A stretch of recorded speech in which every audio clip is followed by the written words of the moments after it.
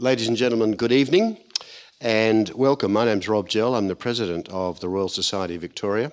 It's my pleasure to welcome everyone to the Society's Young Scientist Research Prizes competition for 2022. Before we begin, we must acknowledge that all of us are located on the traditional lands of this continent's First Nations peoples. I'm coming to you, and we have people online watching this evening. Welcome to you too. I'm coming to you from Naarm, the lands and waters on which metropolitan Melbourne's been settled, and the country of the Wurundjeri and Boonwurrung peoples of the Kulin Nation. And I invite those joining us via the YouTube live stream to acknowledge the traditional custodians of your own country and join me in paying respects to elders past and present, and likewise extend that respect to any First Nations people who have joined us in our meeting tonight. I'd particularly like to welcome the many family, friends and PhD supervisors who've joined us with our members to support the finalists for this year's competition. This is one of the highlights of the Royal Society of Victoria's calendar each year, and certainly something we look forward to with great anticipation. We have a terrific night ahead of us. Hearing from PhD graduates means that we all get to learn about the latest emerging science from the latest emerging scientists.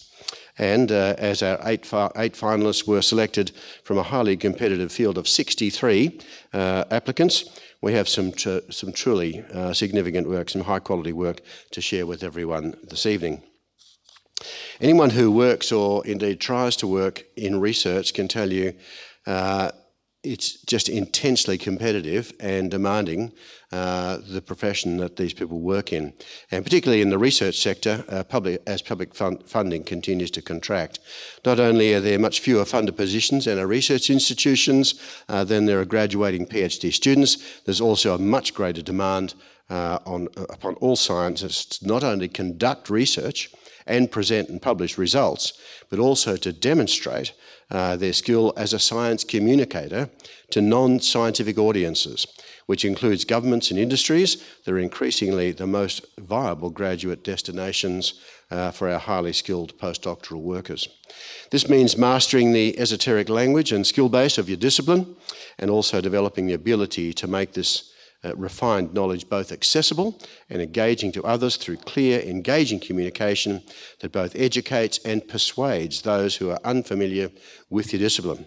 So, whilst our finalists here tonight, due to the quality of their scientific work, they're also going to be assessed by our judges on the clarity of their presentations for scientists and non-scientists alike, including their ability to respond to questions from our judges, and if time allows, some from our audience. We have 8 presentations to attend to tonight, so you'll need to stay focused. They'll come through pretty quickly. They'll all pack a punch, and you'll need to concentrate on each one. This year we've selected the order of the presentation by category in reverse alphabetical order, followed by a family name in alphabetical order, just to confuse everybody. Each presentation will be limited to 10 minutes, after which we'll have about 5 minutes for a question and answer session with our panel of judges for each finalist. And we should offer a warm thanks to our counsellors of the Royal Society of Victoria who are here tonight, and they will be our judges. So let's begin, Mike. The first presentation is from Mahshid Sadeghpour from RMIT University.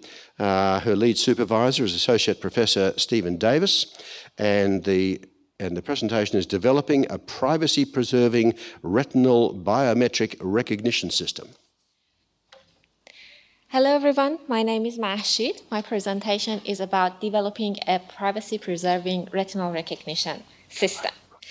Biometrics are those physiological characteristics of individuals which are unique to them, and because of that, we can use them to authenticate people.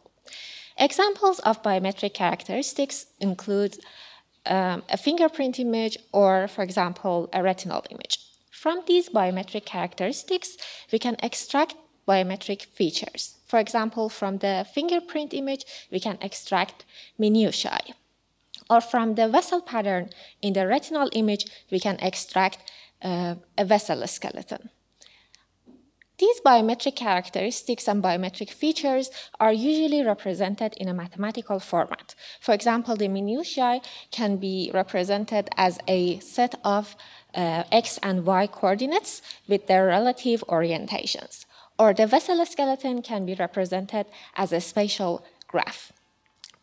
Generally speaking, biometrics are very convenient for the purpose of human recognition because unlike passwords and tokens, we don't have to memorize them or carry them around with ourselves. And because biometrics are who we are, not what we know or what we have, they're easy to be used. However, there are privacy concerns related to the use of biometrics. Because biometrics are noisy and fuzzy in nature, we cannot use conventional encryption functions to protect them. And it has been shown that unprotected biometric templates can be reverse engineered to biometric samples.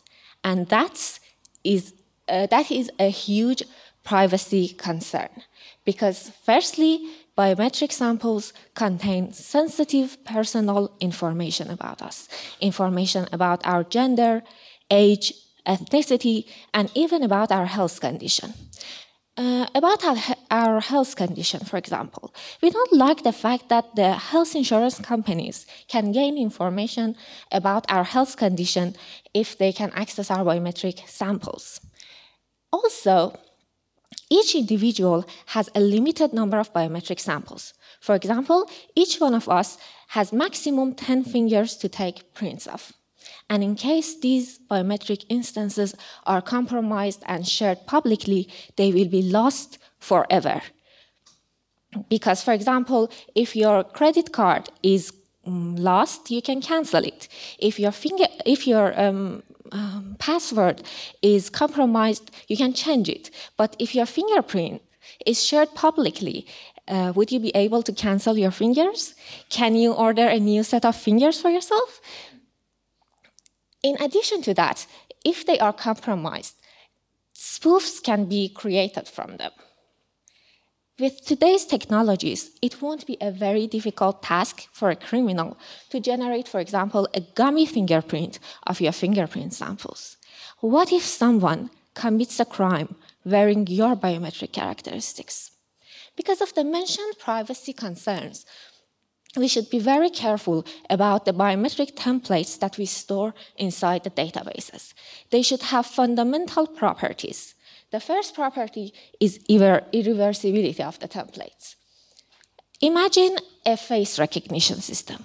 A user is enrolled in the system and a template will be extracted from his face image. Irreversibility requires that it should be mathematically hard or impossible to reverse engineer this template to the face image. The second property is cancelability of the template. Again, consider a face recognition system.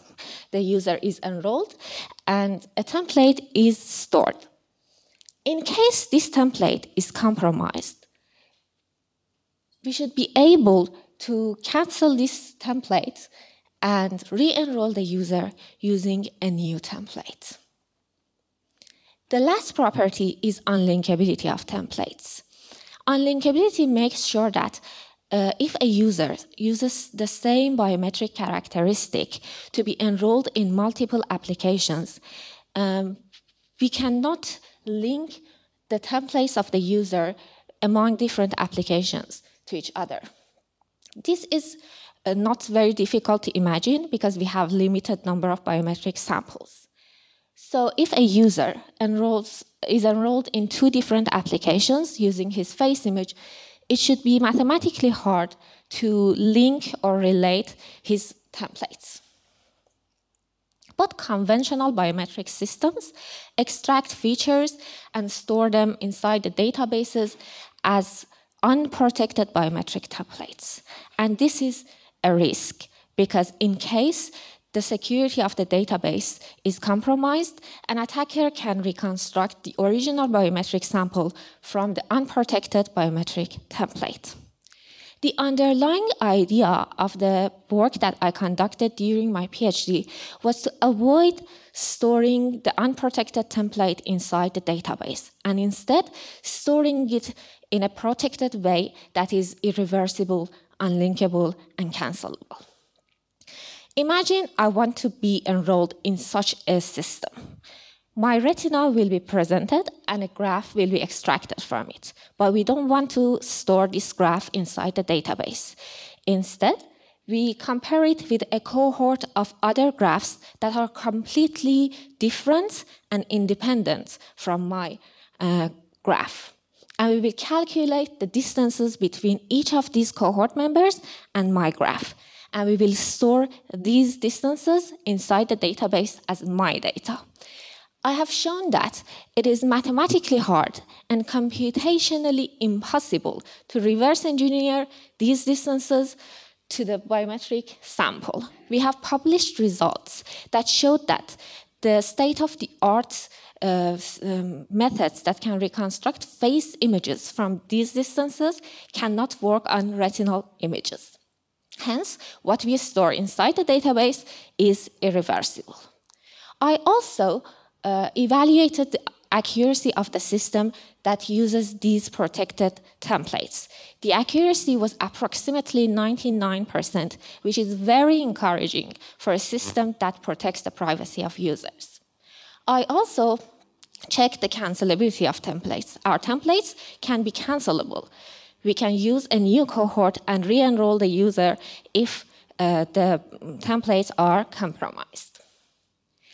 Lastly, we evaluated the unlinkability of our templates. I evaluated the linkability scores of our templates, and the linkability scores are represented in the last row of the table. We achieved very low linkability scores compared to other existing biometric systems in the literature. This shows very highly unlinkable templates. In conclusion, the work that I conducted during my PhD proved that the general consensus among the researchers in biometrics community that any type of biometric modality can be recreated from distance scores is not correct. And in fact, retina cannot be reconstructed from distance scores. The system that I developed is the first and only privacy-preserving retinal recognition system. During my work, I generated a synthetic retinal dataset, which is the largest dataset of high-quality retinal images. And the software for the developed system is publicly available for the research community. Here are the references that I used during my presentation, and I thank you for your attention. Before we go to our judges for questions, any particular reason why you use Justin Trudeau? Yes, I'm a fan of. You're a fan of politician. I'm very interested in that. I've been watching just recently on BBC First, I think, a program called Capture, where they're pinching video and it's scary. So I think it's in your space. Let's begin. A question from one of our judges. Rob Day. Rob. I was very impressed by this, and I imagine that your work's going to end up being used extensively.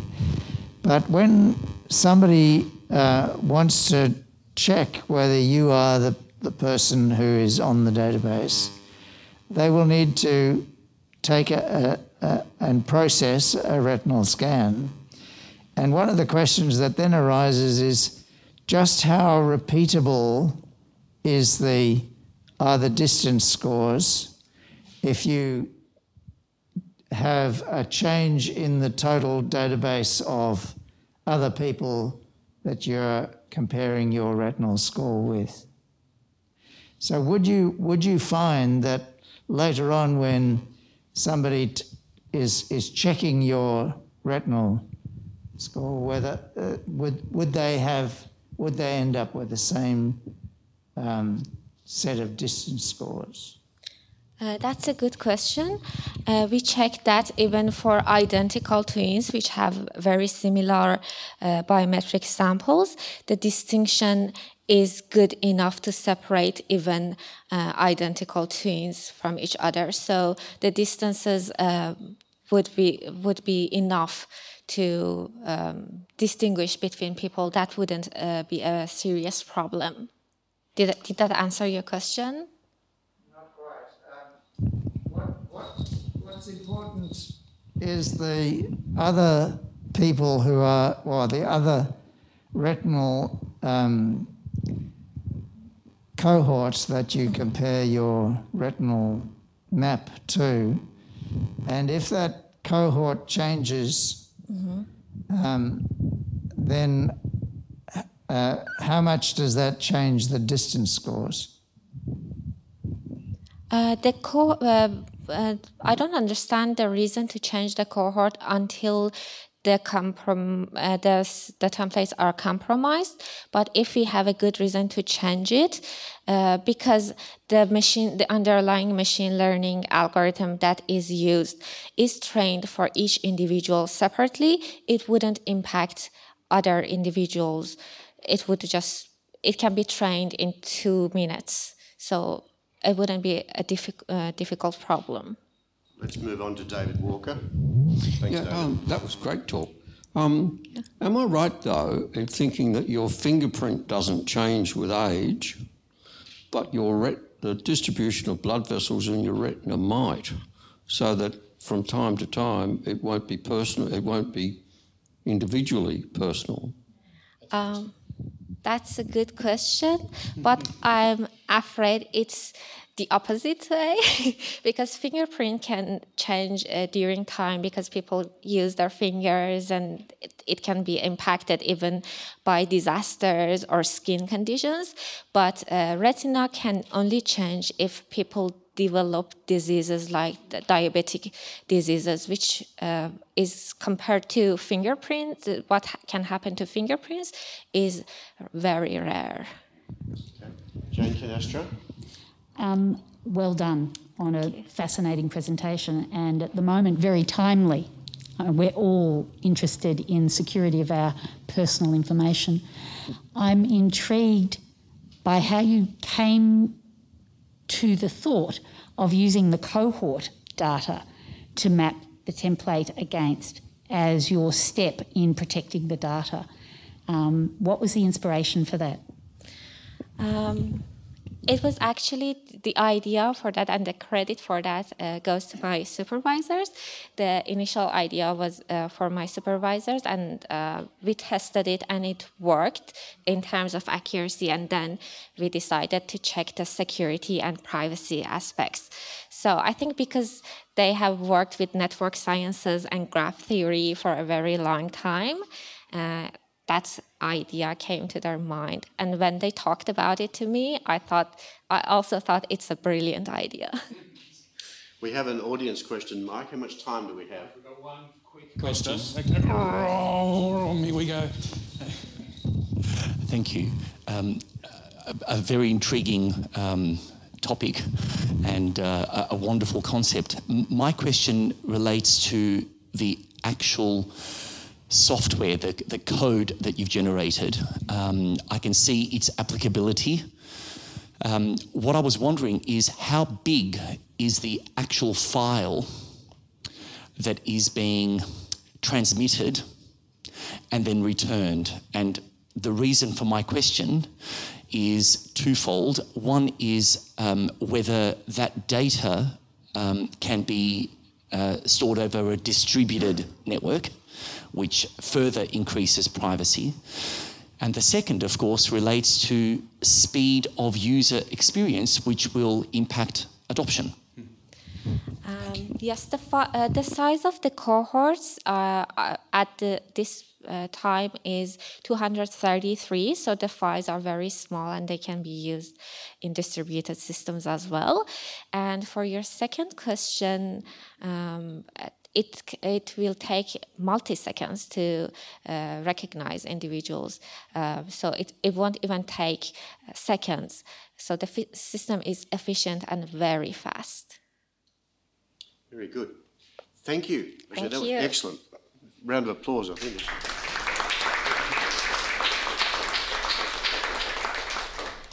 And whilst Mike gets organised with our second presentation, it'll be done by Mr. Yongqiang Wang, who from the University of Melbourne. His lead supervisor is Dr. Gang Li, and the title is Solar-Driven CO2 Capture and Production from the Air. And hello, everyone. I'm Yongqiang Wang from the University of Melbourne, and today's topic is solar-driven concurrent CO2 and water production from the air. And the story starts from the climate change. And we all know that we are facing climate change and global warming in this century. And as we can see in the right line here, the right line shows our emission target in this century. And as we can see, we need to achieve net zero greenhouse gas emissions in this century. And for achieving this target, we need to develop some carbon removal technologies which can directly remove carbon dioxide from the air. And by middle century, we should have the ability to remove 10 gigatons CO2 directly from the air per year. And the question is how to achieve that. And now I have a concept, the air to X concept. And in this concept means directly converting atmospheric CO2 to some chemicals such as methane and methanol. And in this concept, we conduct direct air capture first. Direct air capture means directly capture CO2 from the air and get CO2 products. And then we can use the CO2 product to generate some our target products such as methane and methanol. And of course, for CO2 conversion, we need hydrogen. And for hydrogen production, a water electrolysis powered by renewable energy is a promising method. So now we need water. So the problem here is, can we get CO2 and water concurrently from the air? And according to my research, the answer is yes. And firstly, we need to develop a material with high affinity to CO2 and water, especially low concentration CO2 and water. So I prepared a material functionalized with imine groups. And the imine groups can react with CO2 and low concentrations and low temperatures. And the material also has some hydroxyl groups for water absorption. And when this material contacts with air, the atmospheric CO2 and water would be absorbed or trapped in the material. And if we apply heat to the material or increase the temperature, the CO2 and water would be released. So then I designed a process, a temperature swing process for this material. And this process includes 3 steps: adsorption step, desorption step, and cooling step. And in the adsorption step, it means we use a column packed with my material, captured CO2 and water from the air. And in the desorption step, I heat the column and increase the temperature and collect the CO2 and water product. And the 2 products can be easily separated through a condenser. And in the cooling process, we just use the fresh air to remove the heat and reduce the temperature. So obviously, we need thermal energy to operate this process. So I was thinking, can we use renewable energy to provide the thermal energy required by this process? We know that photothermal conversion can be used to convert solar energy to thermal energy. For example, solar hot water systems has been commercialized for a few decades. And based on that, I designed this solar heating column.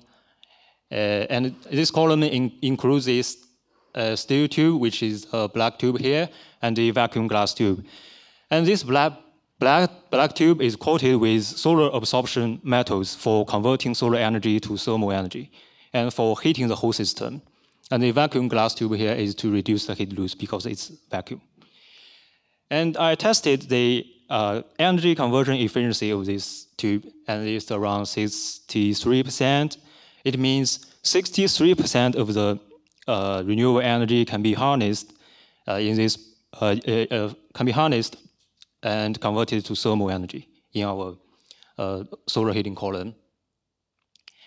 And now, based on the material, based on the process and the solar heating tube, I established this prototype for harvesting CO2 and water directly from the air. And we can just look at the bottom picture. The bottom picture shows the experimental facilities used in the desorption process. And it includes a solar heating column packed with material for CO2 and water capture, and a thermocouple for temperature analysis, and computer data aggregation system, and a condenser for separating CO2 and water. And finally, a syringe for gas collection, especially the CO2 gas collection and recording the volume of the CO2 product. Okay, let's move on to my experimental results. And let's start with the CO2 capture performance. And this slide shows CO2 loading of the material and the material temperature and the solar flux in adsorption and desorption steps. And the CO2 loading here means the volume of CO2 that we can trap in the material. And in the adsorption step, the CO2 loading increases because the material is always capturing CO2 from the air.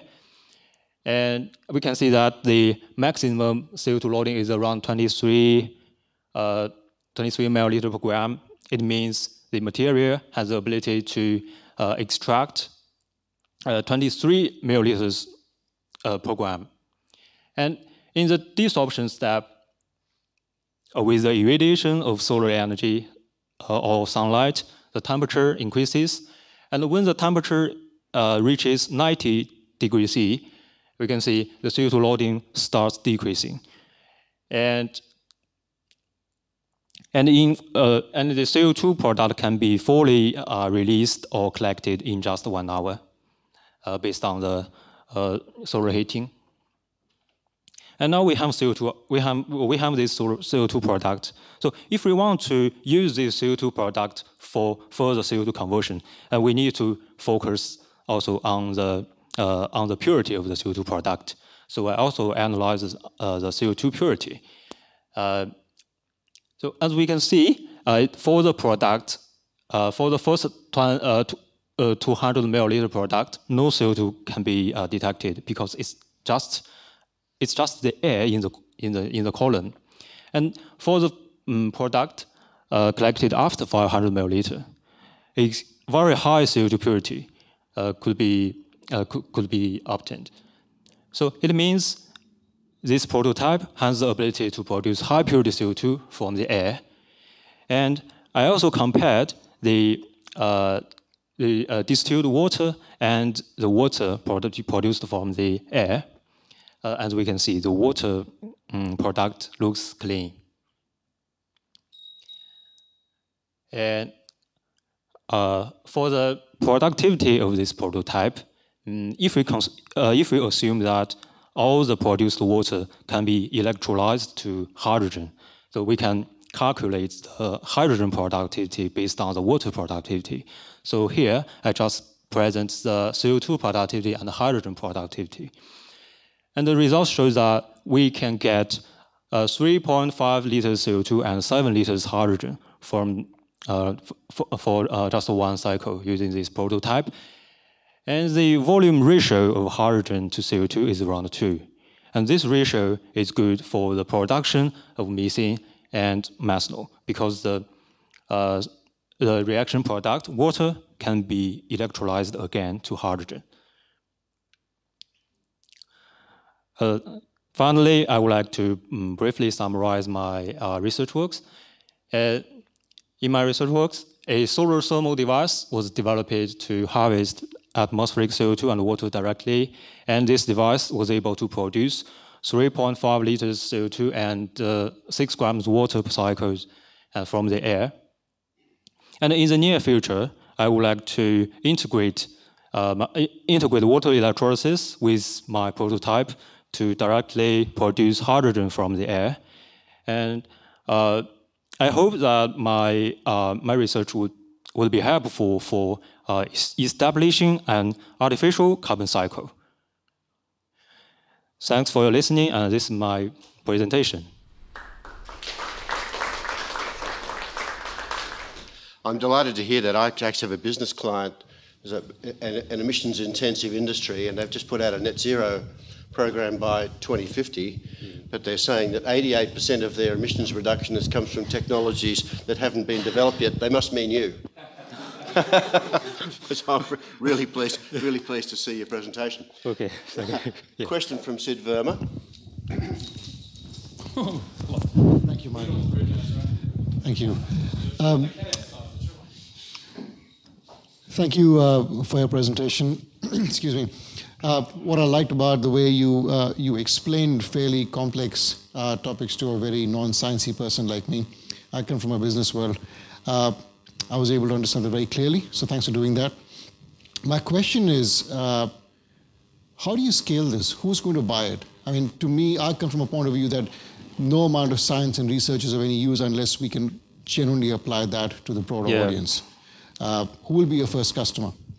Actually, it's a very good question. And I told three technologies here: the direct air capture, the water electrolysis for hydrogen production, and CO2 conversion. Unfortunately, all the three technologies cannot be commercialized now because it's just in its early stage. And I told in my presentation, the net zero emission target should be achieved in this century. So we have many decades for us to achieve this purpose. And with the development of the three technologies, such as direct air capture, water electrolysis, and especially for the development of cheap renewable energy, renewable electricities with a cheap solar panel, we can get, only with that we can get cheap hydrogen and cheap energy. So it's a long journey, actually. Currently, it's not possible to scale up. Yeah. Just a quick question from what you've been saying. Do you think it's possible that by the end of this century, it's be able to have a procedure which will be reducing CO2 back to in the atmosphere towards zero, or not zero, but at least somewhere near it was like 50 years ago, or more, for example? Yes, actually, I think in the middle of this century, we will have the ability to achieve this purpose, to directly reduce carbon dioxide concentration in the air. Yeah, I think it's possible. I have two questions for you. Thank you for an interesting and stimulating presentation. The first one is, you extract carbon dioxide from the air and then store it. So I'm not clear what's then meant to retain that carbon dioxide or how that's to be used.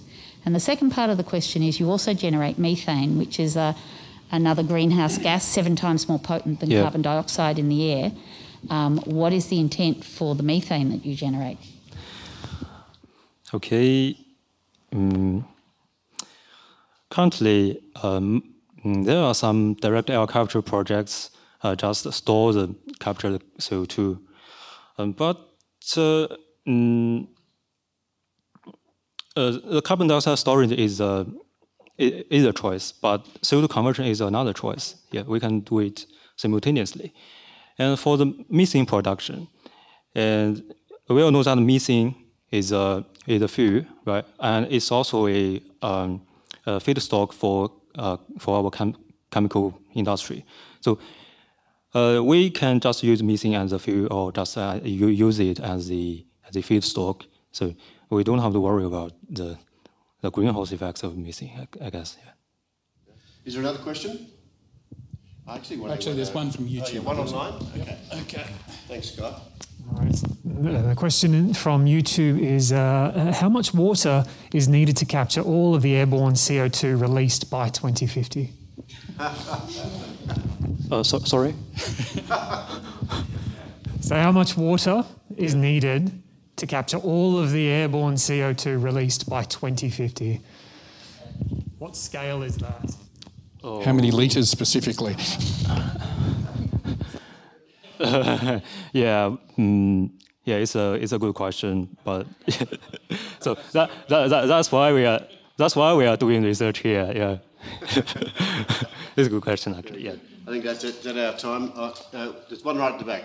Audience question. Very quickly, we're almost out of time.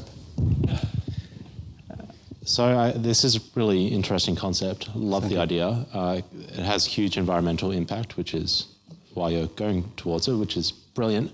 If we think about companies that are using CO2 right now and consumers are directly interacting with it, so I'm thinking about like PepsiCo, who produce carbonated beverages, or even wineries or breweries. Is there a way that we can enter that market to start branding products that have green CO2 within it to create a bit more consumer advocacy for this particular product? Yes, it's a very good concept, and the answer is yes, because we all know that the air is clean, and the CO2 also we can get really high purity CO2 from the air. So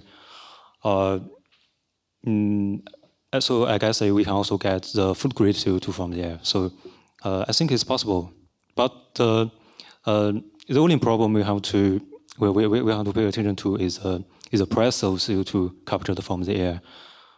If we can reduce the price to around, $100 per ton CO2 captured, so I think this business would be very, very good. Yeah. Very good. Two excellent presentations in the physical sciences group. We now move on to presentations in earth sciences. And the first is from Paul Chung from University of Melbourne. His lead supervisor is Associate Professor Stephen Livesley from Melbourne Uni. And the presentation, there we are, measuring the micro-climatic impact of turf irrigation in a temperate summer season. My name is Paul. I would like to begin by acknowledging the traditional owners of the land on which we meet today. I also would like to pay my respects to the elders past and present. Backyards are an important space for people to socialize, exercise, and relax because they are easily accessible. And backyards are also good for children to exercise and expose themselves to nature because they are truly private and secure. However, our climate is getting warmer. It is expected that the number of very hot days in Melbourne will triple by the end of this century. And that's a challenge for people who want to stay outdoors, because when air temperature increases, it is less comfortable for people to stay outdoors, and their willingness to stay outdoors will decrease. Planting trees is regarded as a silver bullet to cool the environment in urban areas, but planting trees in this kind of backyards is not feasible because they are too small. We need to figure out another solution for that. Perhaps we can remove the lawn in the backyards and converting them to swimming pools. We can have a poolside party for adults and swimming lessons for children. That sounds really cool, literally and emotionally. But my colleagues will disagree because we want more green space in our neighborhood. But actually, water is the key to cool these backyards because water can change our climate. And therefore, I'm proposing to use water to make our backyards cooler. And this is how it works. When radiation hits the ground, it can be converted to either sensible heat, latent heat, or soil heat. Sensible heat is the heat that we can feel. It can change air temperature. Latent heat is associated with evaporation and transpiration. It can change humidity directly and air temperature indirectly. I'll explain that in a moment. Soil heat is the heat stored in the soil. Since energy is always conserved, radiation is equivalent to the sum of sensible heat, latent heat, and soil heat. And the relative size of these heats depends on soil moisture content because it controls how much evaporation and therefore control latent heat. If we can increase latent heat, sensible heat has to reduce, and air temperature has to reduce too. Let's look at a simple example. On the left, when soil moisture content is low, sensible heat, the red line, and latent heat, the blue line, are similar. On the right, when soil moisture content is high, the latent heat became larger because there is enough soil moisture for evaporation and transpiration. And the overall impact is that sensible heat became smaller, and we have a lower air temperature. In my PhD research, I proposed using irrigation to cool backyards, and this is different from traditional irrigation. In traditional irrigation, people want to irrigate by night because they want to improve water use efficiency. In contrast, I propose irrigate by day repeatedly to maximize evaporation and transpiration, because in that way I can get more cooling benefits. It is feasible to irrigate by day because we can use grey water instead of potable water to irrigate our backyards. To understand the cooling benefit of irrigation, I set up this experiment at Burnie campus of the University of Melbourne. My hypothesis is that irrigated turf is significantly cooler than non-irrigated turf in the afternoon. These backyards, simulated backyards are similar to the ones that you saw in the satellite image. And the unique thing about this experiment is that it is a controlled experiment, which is not very common. And it is an urban study, which is not very common either. Lastly, we have 3 replicates for each treatment. At the center of each plot, I set up a weather station to measure the impacts of irrigation on soil moisture, soil temperature, air temperature, and a number of other things. I measure air temperature at 1.1 meter above ground because this is what we experience. This is the data from the summer of this year. The red line is the air temperature changes of the non-irrigated turf. The blue line is the air temperature changes of the irrigated turf. And the irrigated turf received 1 millimeter of irrigation for 4 times every day. I calculated the cooling benefits by subtracting the blue line from the red line, and this is what I got. Before the start of the irrigation at 12 o'clock, there was already some cooling benefits at minus 0.5 degrees Celsius. And what's even more important is that after each irrigation event, the cooling benefits became stronger significantly. From 12 p.m. to 4 p.m., the average cooling benefit was minus 0.9 degrees Celsius. To put this minus 0.9 degrees Celsius in context, we have to look at the impacts of other cooling strategies like tree shade. In Melbourne, tree shade can reduce air temperature by 0.7 to 1.5 degrees Celsius. So in comparison, irrigation, the performance of irrigation is actually pretty good. Apart from working on the experiment at Burnie, I'm also working with Southeast Water to measure the cooling benefits of irrigation in other people's backyard. We are working on it in a housing development called Sadeghpour, which is located in Lyndhurst. Each of the houses in this housing development is equipped with rainwater collection system, recycled wastewater system. They can use these alternative water sources to irrigate their backyards and gardens.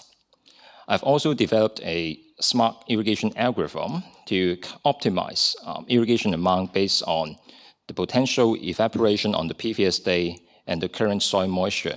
If the previous day is a bit dry, the algorithm will automatically irrigate a little bit more today. We are also developing low-cost weather station to measure the air temperature in all 460 private gardens in the community, because we want to know the impacts of irrigation on a larger scale, not just the backyard, but the whole community. To answer more complex questions, like how do we use irrigation to cool Australia's towns and cities, I need to use computer models. And currently, I'm validating and calibrating some urban climate models, like this one, UTNC, with the experimental data that I've collected. And after validating the model, I can use it to predict the cooling benefits of irrigating with different amounts of water on different soil and vegetation types, and in cities with different climates. Hopefully, my research and collaboration with the industry, the public, and computer modelers will help Australia to better cope with the warming climate and allow people to spend more time in their backyard to exercise or to have a poolside party if they like.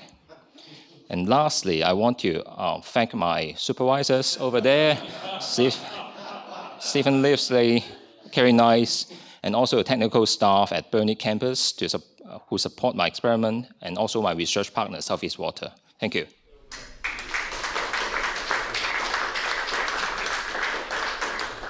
Paul, I happen to know that Melbourne Water Corporation currently dumps 120 gigalitres of Class A water into Bass Strait every year. Is that correct? Yeah, they should give me the water because... I think so. Yeah. I think so. We could cool the eastern suburbs by a degree, correct? Absolutely, yeah. The campus manager complained about me using too much water. Well, so let's start with some questions. That was really interesting. I think urban heat island effect is going to be something we're going to suffer from in coming decades, so that's very interesting. David? Yeah. Can I ask you, how far above the ground did you measure the air temperature, and would any effect of the cooling effect of the water be completely lost if there was any wind? Yeah, that's a good question.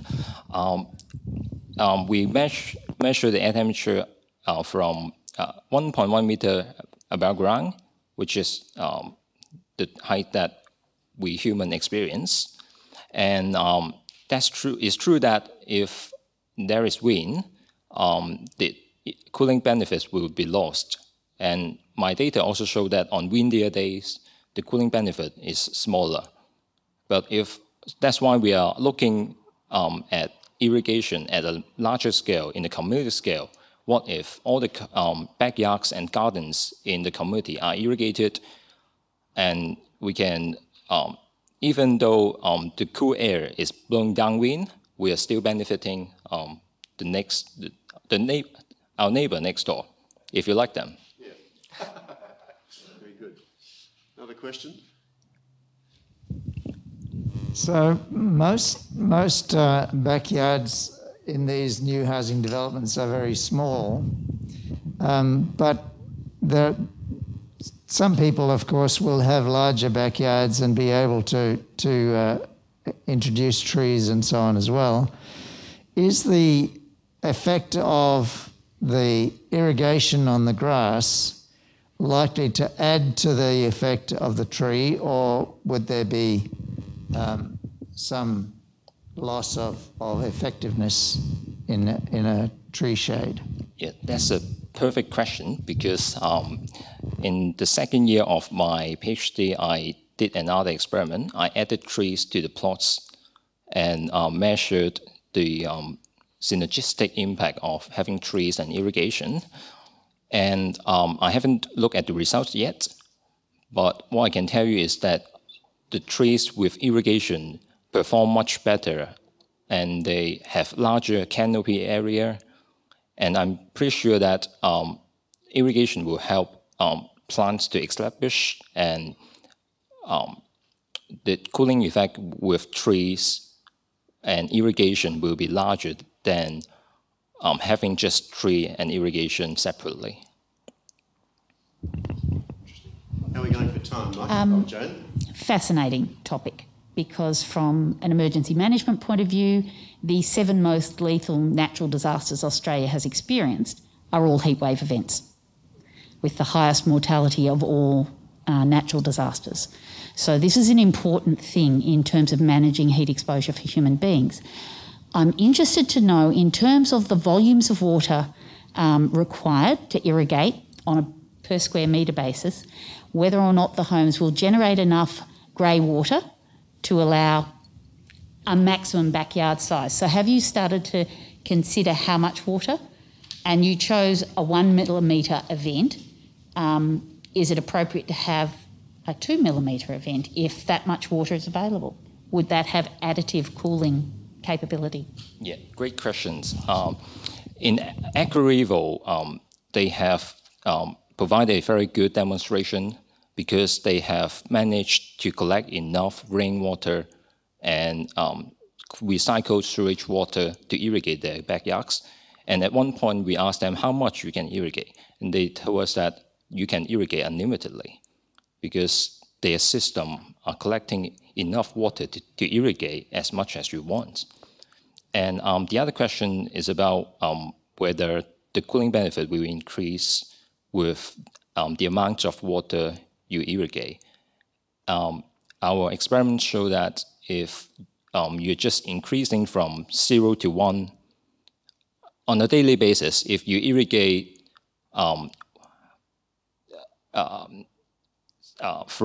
if you below 4 millimeter, you can get an increase in cooling benefit. But after 4 millimeter, you are saturating the soil, and you don't get any more cooling benefits. Yeah. So yeah.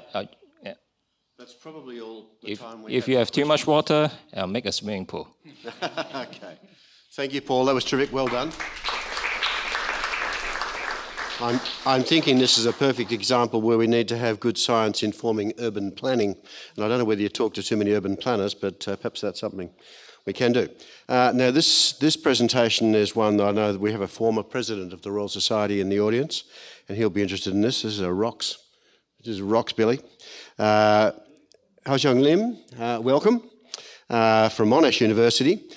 His lead supervisor is Associate Professor Oliver Nebel, and his presentation is Timescales of Granite Infancy, Advances in Granite Geochronology. Thank you very much.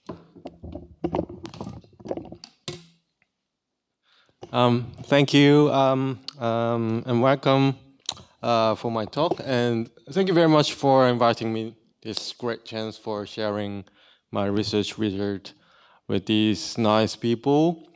Okay, let's start. So my research topic is about dating rocks. So I'm dating granites because I'm studying granites. So it's all about the story when the granite comes of age. So first of all, I want to give my thanks to my co-authors at Monash University, where I got my PhD, and IGRU Economic Geology Center in James Cook University, where I'm working. Here's the contents. Do you know the oldest mineral in the world? It's a 4.4 billion years of zircon found in Western Australia. So the mineral is zircon. By the way, I will call, I will call million year into M year or MA. So the size of this mineral is 50 micrometers. How amazing that this small size of the grain includes almost the entire history of the Earth. So this is dated by uranium-lead isotopic age dating. So what is isotope, by the way? So isotope is just one of the elements, item, and we can find in the periodic table. So for example, for this carbon 12, 13, it's a different isotopes. If you see the core of the atom, you can see protons and neutrons, and 12 means 6 protons and 6 neutrons. And carbon 13, the only difference is it has 1 more neutron, so I will just go with a fatty friend. For the uranium isotope, it's the same, except the uranium isotope is really unstable and decays by itself. So we call it a radioactive decay, and we call parent isotope for the previous one and the daughter isotope for the byproduct. So this is the example what happens in the mineral. So when the mineral crystallized, the age is of course 0, and parent isotope percentage is 100. But as time goes by, it produces daughter isotopes. So the percentage of daughter isotope is increasing. So what I do is I collect parent isotopes and daughter isotopes and get the ratio and get the age information because it happens with a certain time scale. So it sounds really exciting. We get the oldest age from the zircon. Why don't we do more? That's what exactly scientists did. For the couple of decades, they used zircon, and zircon is now the dominant method for dating. It's almost more than 90% of the all age dating study. We can actually use different minerals if the mineral has a uranium, but zircon is the number one. And for the granite, I said I'm studying granite. It's more serious. So granite is granite is the magma-derived rock. It chills deep underground and chills and make the granite. It forms a platform we step on. And the study area is Mount Buller. We know Mount Buller, and I visited here in the summertime. So I collected granite and get the zircon. Granite naturally have many zircons, so it's obviously that zircon is predominant. I mean, by far the most popular way for dating granites. But I want to say something different side of this technique. Is it that perfect? Is it that perfect to avoid any other age dating methods and take the more than 90% of dominance? I would say no. Because it also have many problems. The biggest problem for this one is age spreading. If you see this age plot, you can see the ages in the tick marks. And for this example, the age is spreading from 900 to 780 million years. And for this example also, the age is in the x-axis and age spans over tens of millions of years. So think about your kid is 20 plus minus 20 years old. It's nonsense. The aim of the goal is this, to address the current limitations of zircon age dating, and somehow I did. And for the solution, I can say there's two solutions. First one is we improve the current technique, and the second one is finding another way for dating. So what I'm gonna do is I use apatite and titanite. It's a different minerals for kind of extra minerals for testing the possibility. So the method I'm going to use is, I use a certain method to the zircon to improve the technique and use the same technique to the apatite and titanite, different minerals. So what technique do I use? I use 2-in-1 laser analysis. Just one laser analysis for getting isotope composition is pretty normal. We just jab the laser on the surface of the surface of the grain, and get the isotopic composition. But this one is different. We get the trace element additionally. So how does it work? It works like lie detector test. Do you know how it works? It gives you an electric shock if you tell a lie. One of the hypotheses that we get the erroneous age for the grain is crystal contamination, or corruption, I say. So if the surface is crystal clean, the age out of it, based on the isotopic composition, will be reliable in trace elements as well. But if the surface is stained and the age out of it, you will get a good amount of electric shock. This is the result from zircon. For the zircon improvement, we get the trace element is the list of the trace element and concentration and different patterns of compositions. And I separate these compositions, and these two one I filtered out because this is the result of contamination. And after this filtering process, the data is significantly improved compared to the previous one was spreading a lot. Now it's much focused. And the same thing applied in the apatite and titanite. And this is the result. Compilation of different ages from zircon, titanite, apatite, and the previously known age for the study area. Before the filtering, the age is overlapping each other, so we cannot actually see much difference. But after the filtering, we get a more constrained age range. And now we can see interesting relationship. Zircon, titanite has a similar age range, and apatite is somewhat younger. And the previous study that defined the age of the Mount Buller is obviously younger than what I've done in this study. So the conclusion, we found that titanite is a good alternative for zircon, apatite less so. And now I know that trace element monitoring, filtering works really well, improves dating quality a lot. So for the significance, if you remember the younger age about the previous study of the granite, it actually same for every different granite in the Victorian area because it used the older technique. So if they use the technique I suggested in this study, it will get a different age. So I would say it's time to understand the real history of the platform we step on. And the second thing is I want to say another fact in this technique. There's actually a couple of ways for the age dating, but it follows a trade-off relationship, like faster, cheaper one is less accurate, and the slow, expensive one have a more accuracy. But with this technique, with this trace element filtering and monitoring, I would say this technique is now faster, cheaper, and even accurate. Thank you for listening.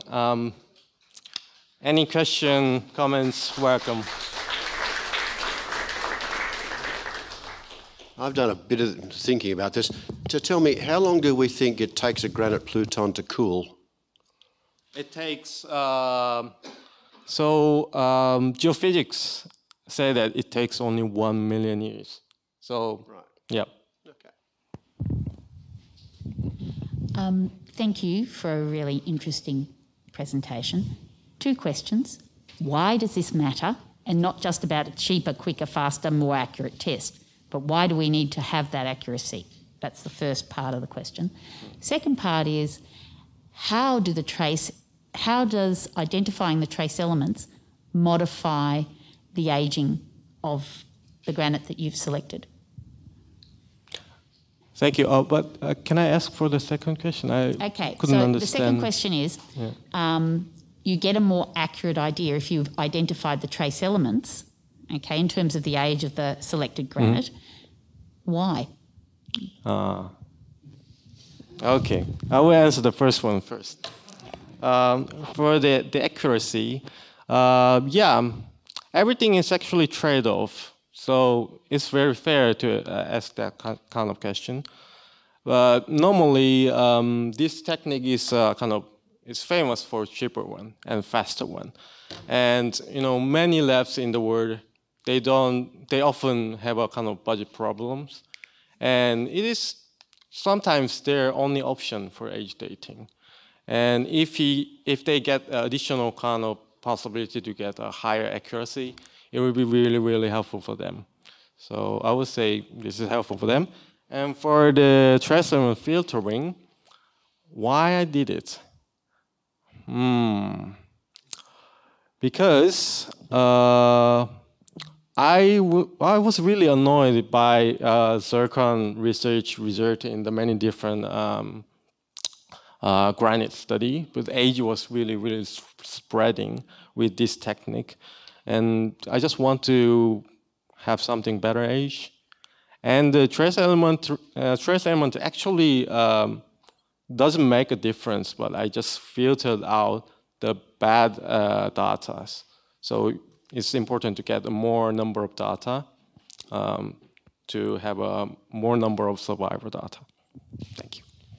Now the curator of rocks at the museum. I'm not that familiar with zircon dating, actually. A very interesting talk. As you know, Victoria is full of granites. There are, last count, there are over 400 different granite intrusions, big ones, small ones. I don't think there's any coming at the moment. But where you have one granite intruding another or interfering with another one, is there any resetting of these ages under your method? Oh, that's a sharp question. Yeah, it depends on the different minerals. So about the previous data result in the biotite and hornblende, do you remember the younger ages?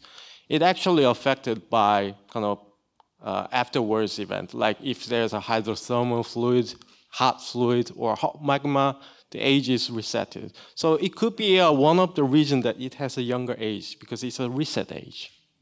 But you don't want reset age, we want a real age. The elixir of life. Yeah.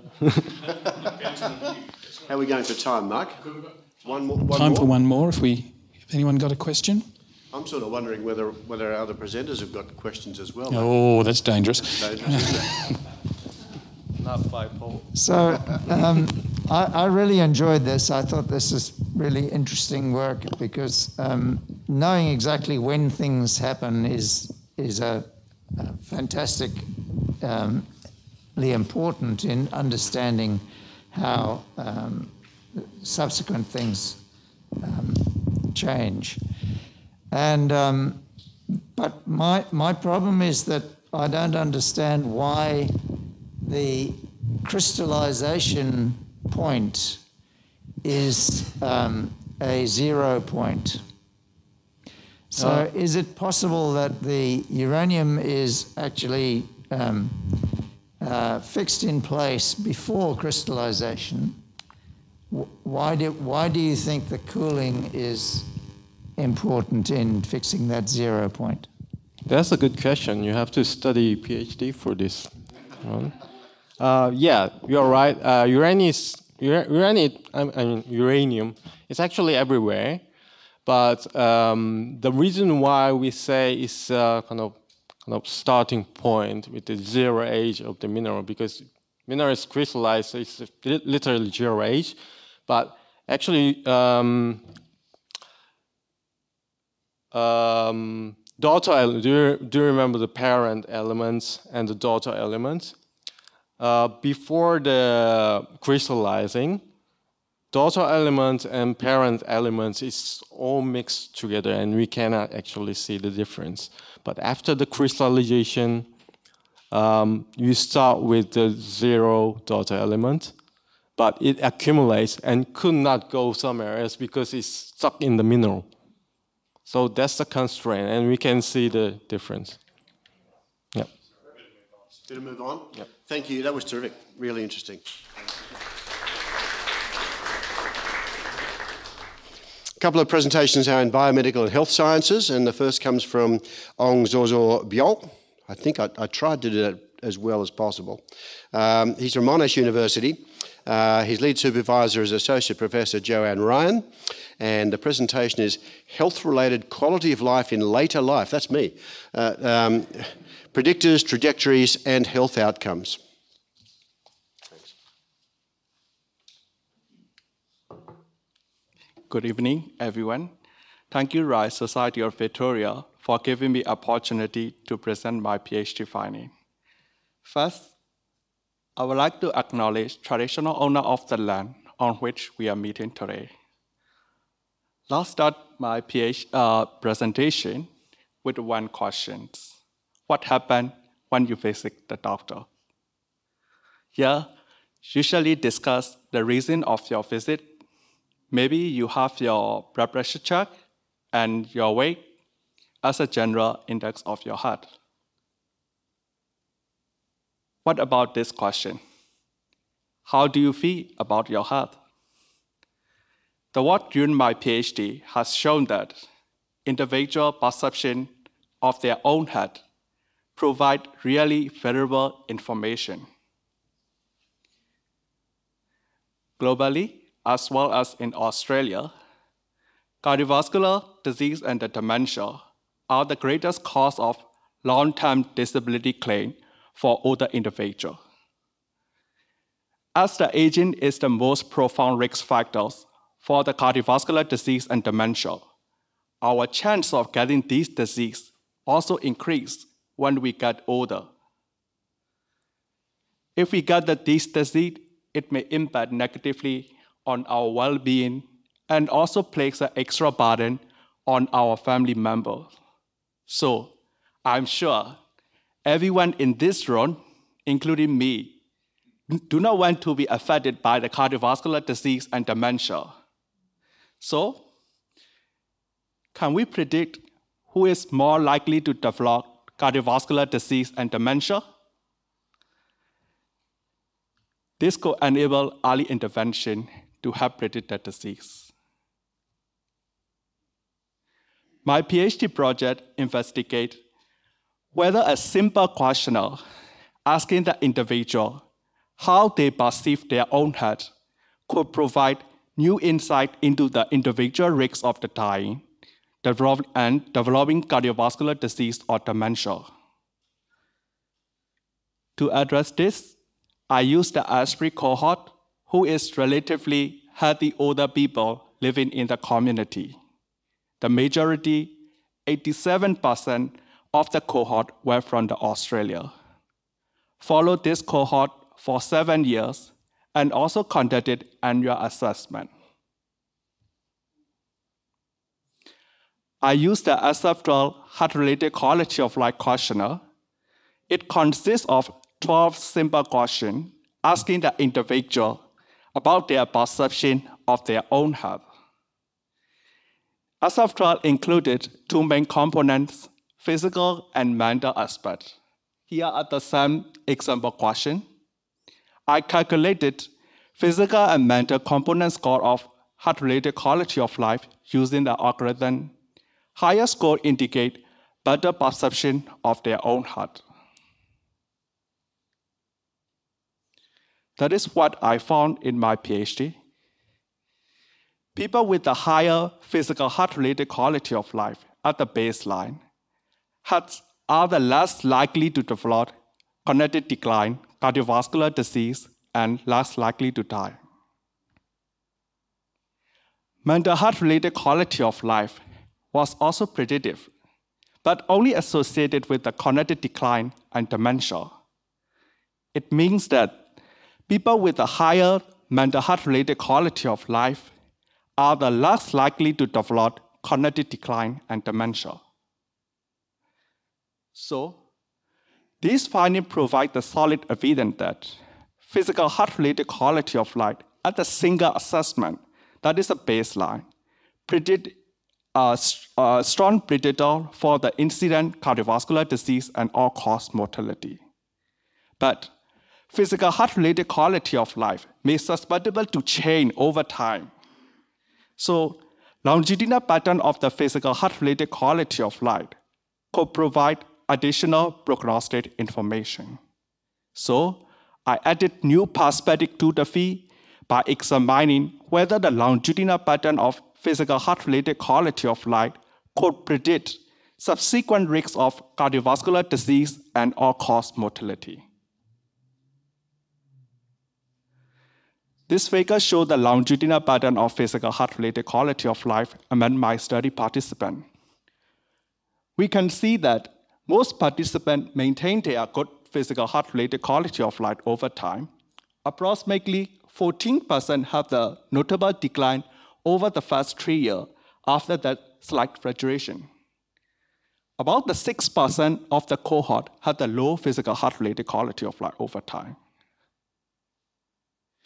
Over an average 2-year follow-up, after the longitudinal pattern identification, I found that the low group had the highest risk of fatal cardiovascular disease and all-cause mortality, whereas the declining group had greatest risk of developing incident cardiovascular disease. So, this shows that declining physical heart-related quality of life could be the early indicator for the developing incident cardiovascular disease. This study is the first study in this field, and they provide the evidence that provide the information, the importance of the physical heart-related quality of life assessment in predicting heart outcome risks, especially for the older people. So, the next important step of my PhD project is to examine who are the more likely to have low or declining physical health-related quality of life. As we know, when we get older, we might experience more life course transition events, such as reduced income after the retirement, partner illness, partner loss, friend and family member illness, conflict with children and grandchildren, the death of our pet, and loneliness. So as a next step, I examine whether these factors influence physical health-related quality of life growth. That is what I found in this study. People with a low socioeconomic status, less income, no pay work, no voluntary work, experiencing loneliness, partner illness, friend and family member illness, many problems, are associated with a higher likelihood of being in the low or declining group. Now my figure looks very complex with the direct association and the mediating factors. We can see that most economics factors have the indirect effect on the physical health-related quality of life, either through the stressful life event and loneliness. Partner death, many problems, conflict with children and grandchildren have the additional mediating factors between the economics factor and physical health-related quality of life. These relationships were either through the loneliness. This is also the sum of the first study for the Australian. It highlights that the role of the social welfare policy then enhance the economic autonomy and the social support in order to promote the well-being in older people. Bring it all together, loneliness, economics factor, some recent stressful life event have the impact on the health-related quality of life, particularly for the physical aspect. Lower health-related quality of life was associated with a higher risk of incident health outcomes. So, my PhD finding highlight that inexpensive, self-reported health-related quality of life has a direct clinical implication. It could be the part of the standard outpatient health risk assessment, especially for the older people in the primary care setting. So, my finding reflects the paradigm shift toward the patient-centered care in this 21st century, and also support the government health policy initiated to incorporate health-related quality of life into the health system. All study of my PhD project has been published in the different academic journals. In addition, my novel finding has been highlighted in the editorial and the newsletters for the clinician as a new, much-needed, overlooked perspective in the multidimensional approach for the chronic disease prevention. In addition, my finding also received the media attention and the highlighting that personal insight may predict future health events for the older people. Thank you for attending my presentation. Thank you, Royal Society of Victoria, and panel member organizing committee of the today events, my PhD project supervisor, Esri and Aesop, participant and the key collaborator and the team member. A special thanks to the Monash University Graduate Research Scholarship for my PhD journey. Thank you. So if I keep thinking I'm really healthy, I'm less likely to die. Yeah. Is that right? Okay. Sure. That's what I thought. Questions? I know Jane will have a question. That's a sweet presentation, okay? Thank you. Because it's really meaningful. And you can show an 80% increase in mortality for the people in the lowest self-rating group. That's highly significant. And there's not a soul in this room that ever wants dementia. So congratulations to you on this. It would be brilliant to see this evolve into future work that looks at modifying the trajectory for people who initially self-assess with such low scores and what the impact on longer term in their mortality and the incident diseases that you're following become. Will you be looking at that in the future? If I get the findings, and I will. I'm also planning to look at the types of the research. If I got the funding for my postdoc. Costas has got another question. Thank Thank you. Look, a very, very meaningful topic and wonderful data. My question relates to the contextual awareness of the group, because one of the outputs of your work is certainly on financial policy. I also noted your the significance of loneliness, in your outputs, and I'm wondering whether different cultural belonging in terms of maybe again looking at non-English speaking cultures, yes, Asian cultures, yes, Mediterranean cultures. Yes. I'm just wondering, in a country especially like Australia, yes, whether there are opportunities to look at data which is culturally aware? Yes. That is one of the future study from my PhD finding. So I thought we should conduct this type of the research using the multi-ethnic cohort, especially the Asian peoples and the other European people, and then some other mixed culture people, mixed culture cohort. So I thought that it is a future research for my from my PhD project. So that is beyond my PhD finding. Yeah. Thank you for your suggestion. If I got the funding for my postdoc, then I would definitely do it. What you're saying is that it's not the event itself, but it's the person's interpretation of the event which is causing the health change. Yeah. Right? Yeah. Okay. Everyone feeling good? Well, I am now. I feel great, I've decided. Right, here we go. Bill. Very interesting as one who's entering that sort of one of the phases. Oh, yes, I know we're here. How much can you, I think, I may be wrong, but I think there are genetic tendencies towards dementia. How can you separate that effect, genetic effects, from your overall trends? I think some people are predisposed to getting dementia, whether you're highly active, social, have lots of family. For example, Peter Reith, the minister, he died after a battle with Alzheimer's. Now, he would have been active, have a high social, lots of contacts, he'd be a high achiever. How do you explain that? Yes, it is a really good question. I will show the one slide for my question of the mental health. There is a example question for the mental aspect of the heart-related quality of life questionnaire.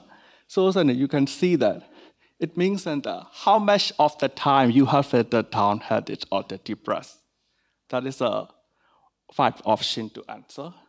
This one is how much of the time have you accomplished less than that you would like to work, especially for the regular daily activity because of your emotional problem. So then this also have the 5 option. So then I mean that for my studies and the overall follow-up is around the 5 years. So then we answered this question at the baseline, at the very beginning of my study. So then my research is explaining is people answering the higher the mental health-related quality of life at the baseline are the less likely to develop cognitive decline and dementia. So that's why based on my PhD finding, we suggest that just a heart-related quality of life could be as a part of the standard outpatient heart risk assessment.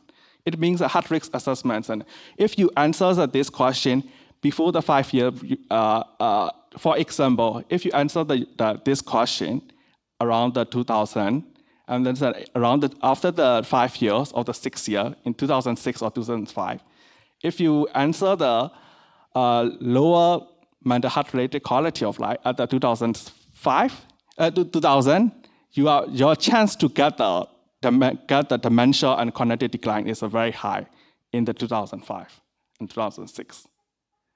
So as another one is we need the future research based on my study. Because as you know, dementia is a long, silent, asymptomatic phase.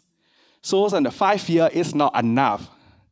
So we need the further study with the more than 10-year follow-up is required to enhance my novel findings. That is the one reason I didn't conduct the mental health-related quality of life trajectory in my PhD project.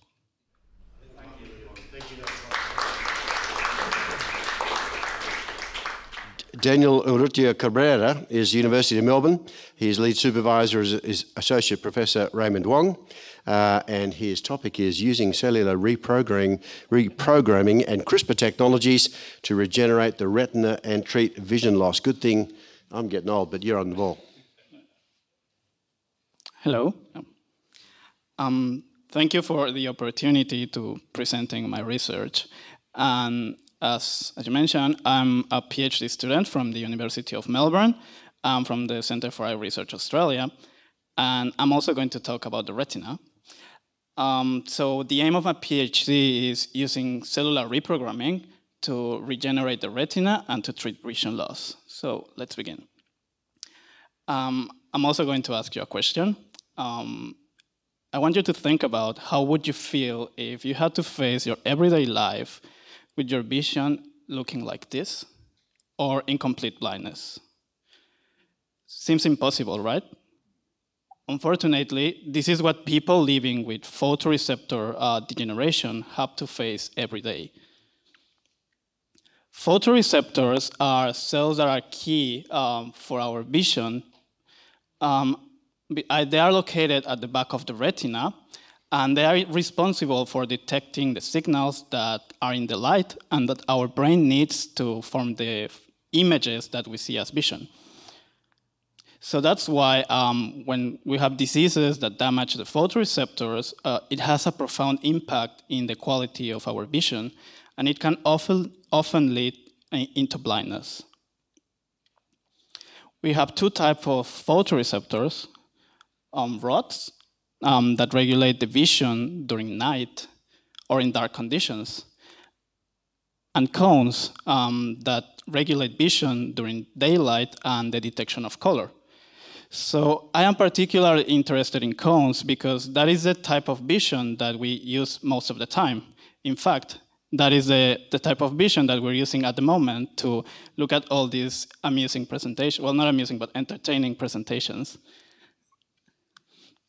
So as I said, when we have a disease that affects the photoreceptors, it can often, it results in visual impairment and it can develop into blindness.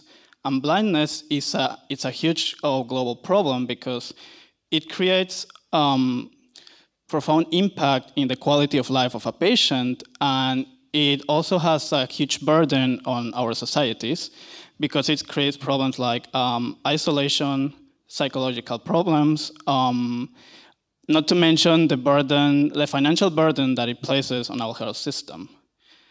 The death of photoreceptors, it's a process that is irreversible, and in most cases, there are no treatments to restore vision once the photoreceptors are dead.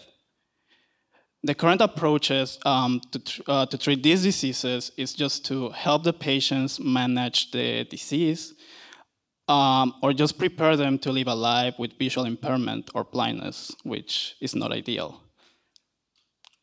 Popular examples of diseases caused by photoreceptor death are age-related macular degeneration, or AMD, which affects almost 196 million of people in the world, and retinitis pigmentosa that affects 1.5 million worldwide. Luckily, there is a light at the end of the tunnel, and novel technologies like gene therapies are a promising avenue to treat vision loss.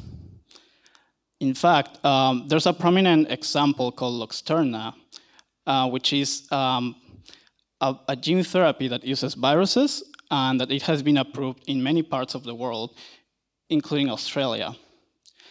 Luxturna treats a very specific type of retinitis pigmentosa, so unfortunately, it is only applicable to a very small percentage of patients living with visual impairment.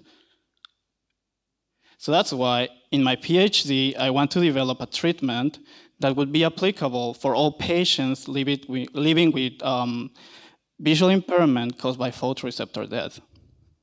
It is based in a technology called cellular reprogramming that was awarded the Nobel Prize in 2012. And when I first heard about this technology, I was amazed, because before we used to think that the identity of mature cells was a definitive state and it couldn't be changed. But now we know that we can take cells of a patient, like let's say skin cells, and reprogram them to become other tissues like neurons, heart muscle, and even photoreceptors. But how do you reprogram a cell?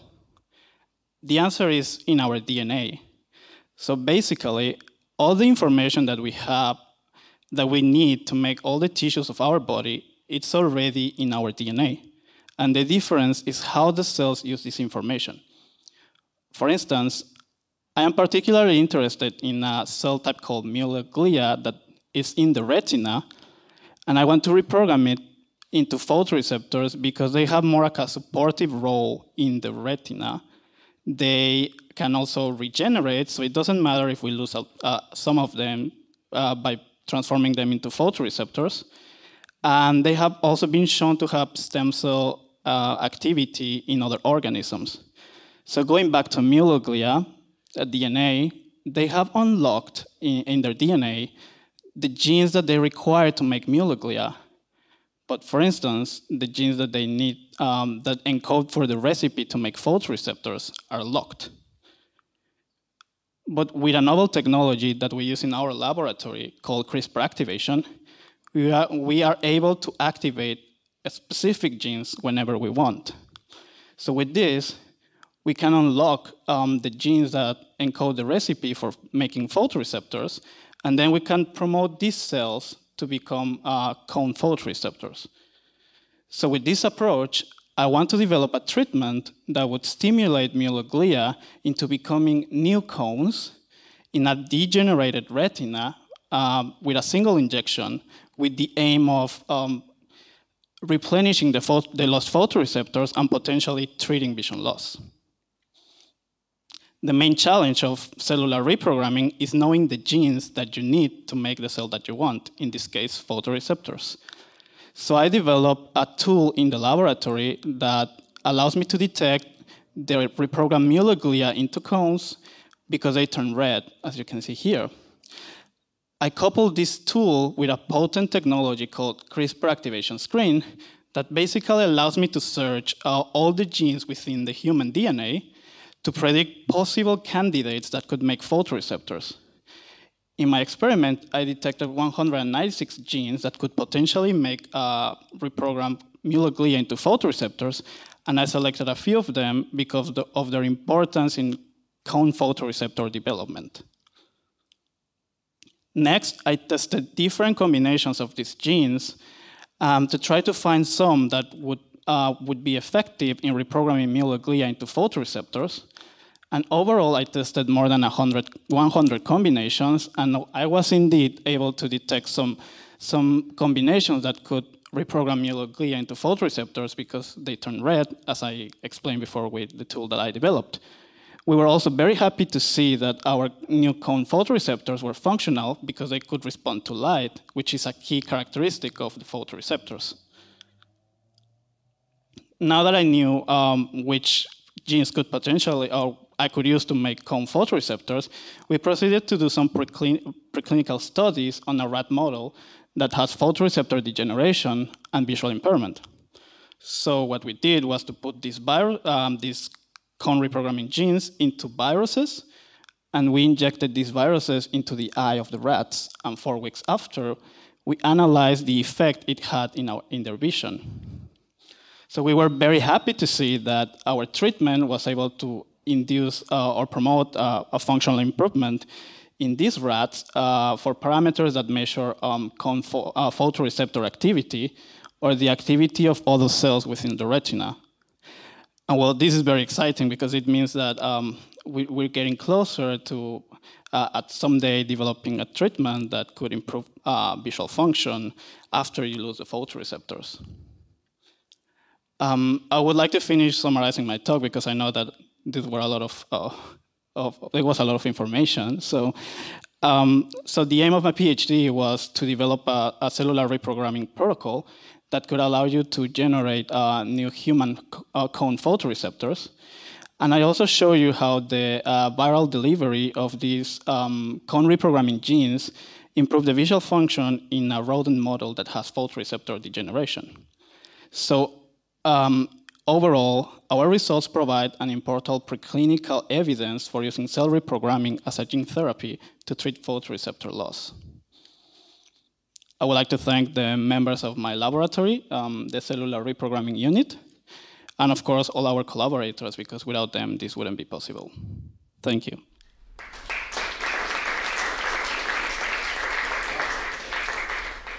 Wow, Daniel, that was terrific. Let's take some questions. Councillors, judges. I thought David Walker might have a question. Rob Day first. Yes, I'm very impressed, particularly as I worked with someone who had this sort of vision loss, and I appreciate just how difficult it is to set up these sorts of models, and there's a lot of there are a lot of issues about how it needs to be done. What I'm interested in is how you can tell whether you have developed cones or rods, because I don't think you covered that issue, that the response to light would be with a rod or a cone, and how did you test that you had cones? That's a great question. Yeah, those are experiments that I didn't put in the presentation because it's only 10 minutes and it's a bunch of maybe boring data for some of the people. But so we can answer this in many different stages of the experimentation. So I want to go back.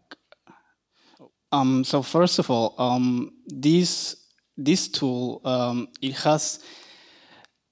it's a gene that has a regulator that it's only expressed or activated in cone cells and not in rods. So if the cells turn red, it means that the microglia entered a program, a stage where they resemble more cones. But of course, after that, we do some quality assessment where we look for expression of markers that are present in cone photoreceptors. We do all sorts of analysis, transcriptomics, and then going into the visual function, you're right, like you would see, the image that I showed doesn't distinguish between rods or cones, which if we are making also rods, it wouldn't be that bad, right? Like we want the two types of photoreceptors, like the more the better. But there's also different analysis that we use in the laboratory to isolate just the response of cones. I didn't show it here, but it's basically a double flash. So what happens is that the first flash, your two types of photoreceptor would be activated. But if you shed another flash, really like in a short time, the rod photoreceptors, they don't have the capacity to recover that fast. And then the cones do, so you only get the signal from the cones. David Walker. Great talk. How did you produce the model of AMD? And I think it was rats, wasn't it? How did you do that? Oh, yep. This is a model that we just purchased because someone did the big task of developing the model. This one, I believe it was. They introduced in the rat a mutation that is known to be present in patients. It's called P23H. And it's not really AMD, it's more retinitis pigmentosa, but it doesn't follow the same symptoms of AMD, but the end is the same, like photoreceptors die. And yeah, what happens is that the photoreceptors are not functional, and they start to die when they detect the light, because they can't just clean. They can't clean the. They can't recover, so they progressively die. Okay, I would just like to suggest that if you want a transitional model, there are some breeds of dogs that lose their eyesight quite quickly from middle age and so on. That might be a good test bed for you for showing you can improve vision. Thank you. Coming your way, Jane. Here we go. Thank you for your presentation. That the figures that you gave in terms of people affected by AMD and retinitis pigmentosa suggest that 1 in 40 people in the world have a visual deficit just from those causes, without adding in cataracts and other complications that humans suffer. So this has very profound significance. First of all, are there any barriers to applying this technology to rods, developing rods?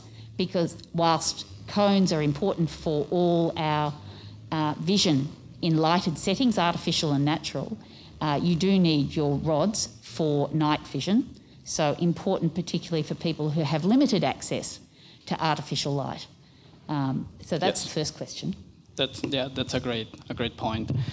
I'm not the only one working with retina regeneration with this type of technology, because it's really promising. So there's people working with rods. Many groups have done rods, because I don't want to say it's easier, but you only have one type, and of cones you actually have 3 types. So it's a bit harder to tell which type you want to make, and also rods are a lot in the retina. So I guess it was easier before to just assess the effect of these therapies on rods.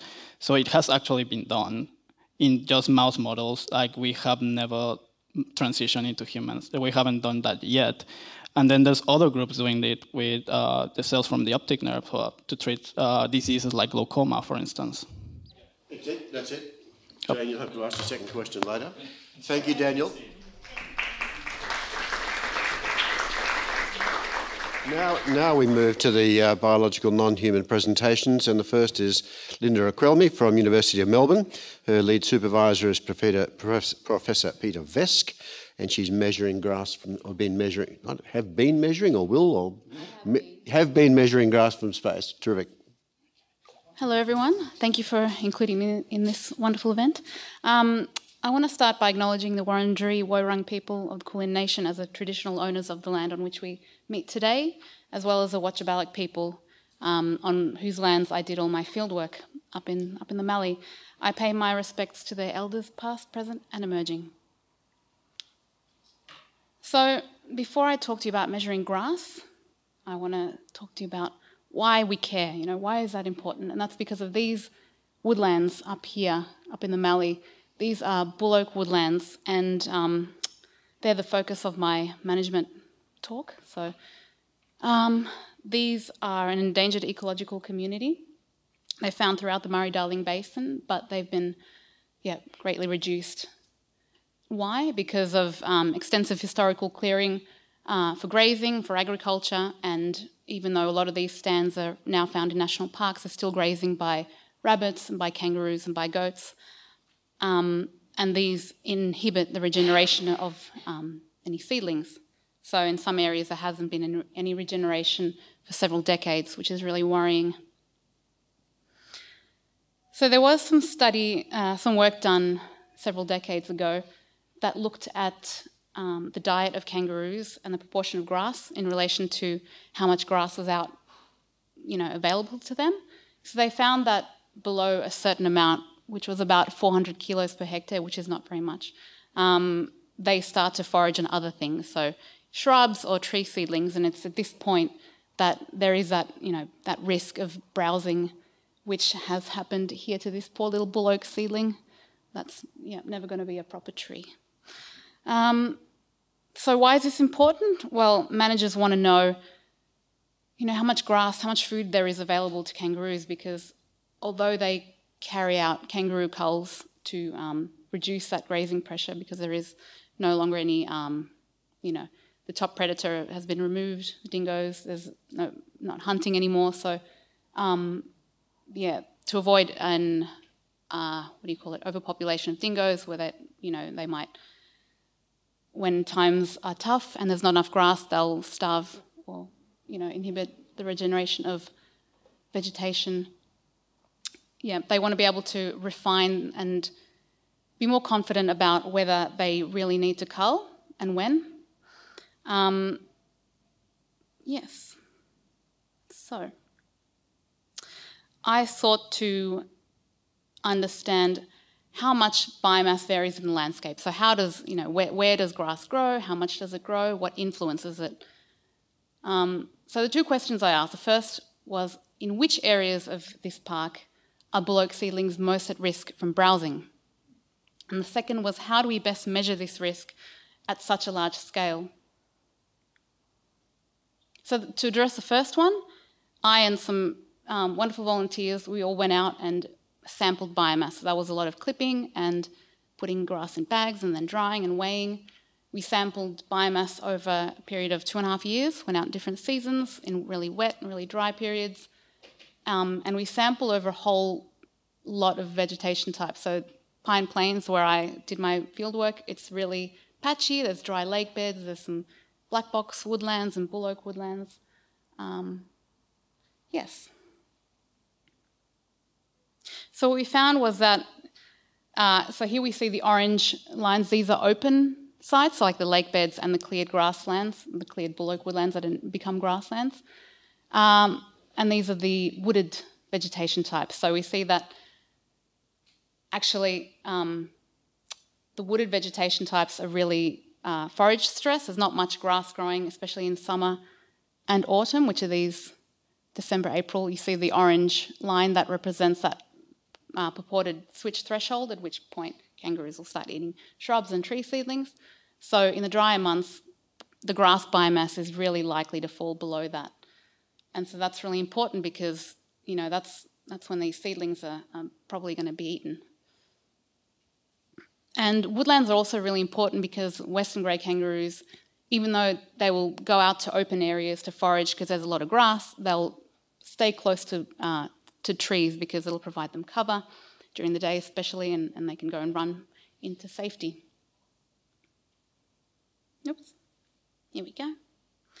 So even though field sampling, it's fine for exploratory work, over time, if you want to monitor grass availability regularly over a large space, it's really inefficient, it's really time consuming, very expensive, it's destructive.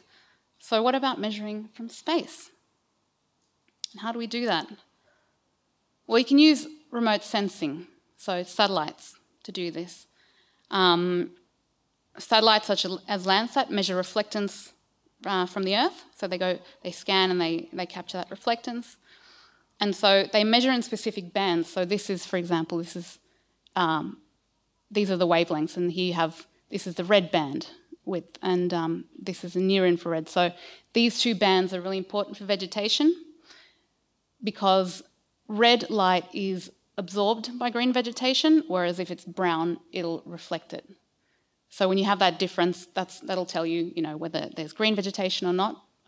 So a higher value here, for example, indicates that.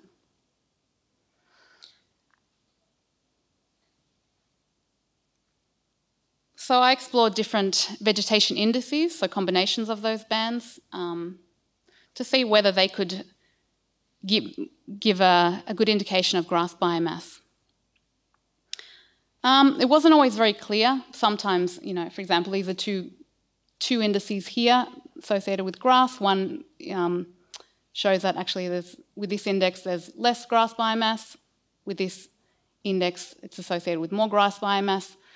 It's a complex thing, the relationship between biomass and the reflectance, because of a few reasons. One of them being tree cover. Landsat pixel sizes, 30 metre by 30 metre. So for each pixel, there'll be a single reflectance value, and that's an average of everything within that pixel. So if you have a lot of tree cover with green leaves, and like in this picture, that suggests there's high biomass, but actually, if you want to look at grass biomass, that's it's not very clear what you get from that picture because there's not much happening underneath. It's not very green. It can also, obscure the ground layer vegetation as well. Changes in soil moisture, the timing of rainfall events, the amount that will influence the biomass, and up in the semi-arid, you have really localized rain events sometimes. The amount of dry vegetation on the ground, so when you have a lot of dead vegetation, it actually gives a signal that's similar to bare ground. That's, So while there is more biomass in this picture than in that one, they have a similar value, which has different implications for food, for forage, if the kangaroos will eat the brown stuff as opposed to dirt. All right, so going back to those two questions that I had. One was, what are the areas where the seedlings are most at risk of being browsed? Well, woodlands. That's a short answer. So we saw that grass biomass will pretty much always fall below that threshold in summer and late summer and autumn.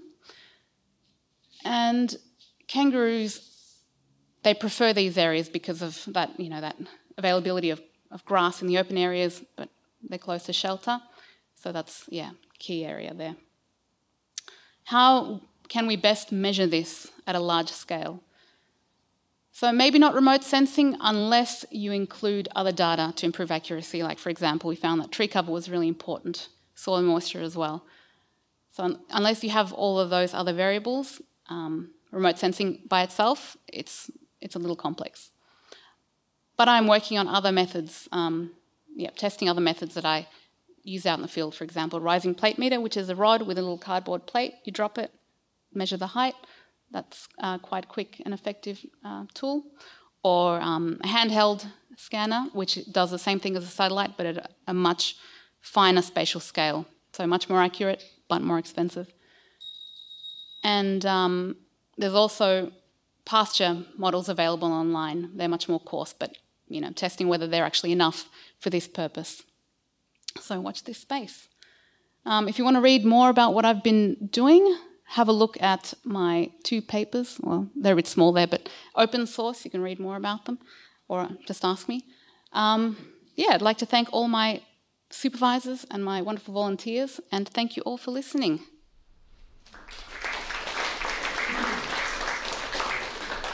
Linda, you've prompted me to ask, completely unrelated, is Outlet Creek flowing with all this rain?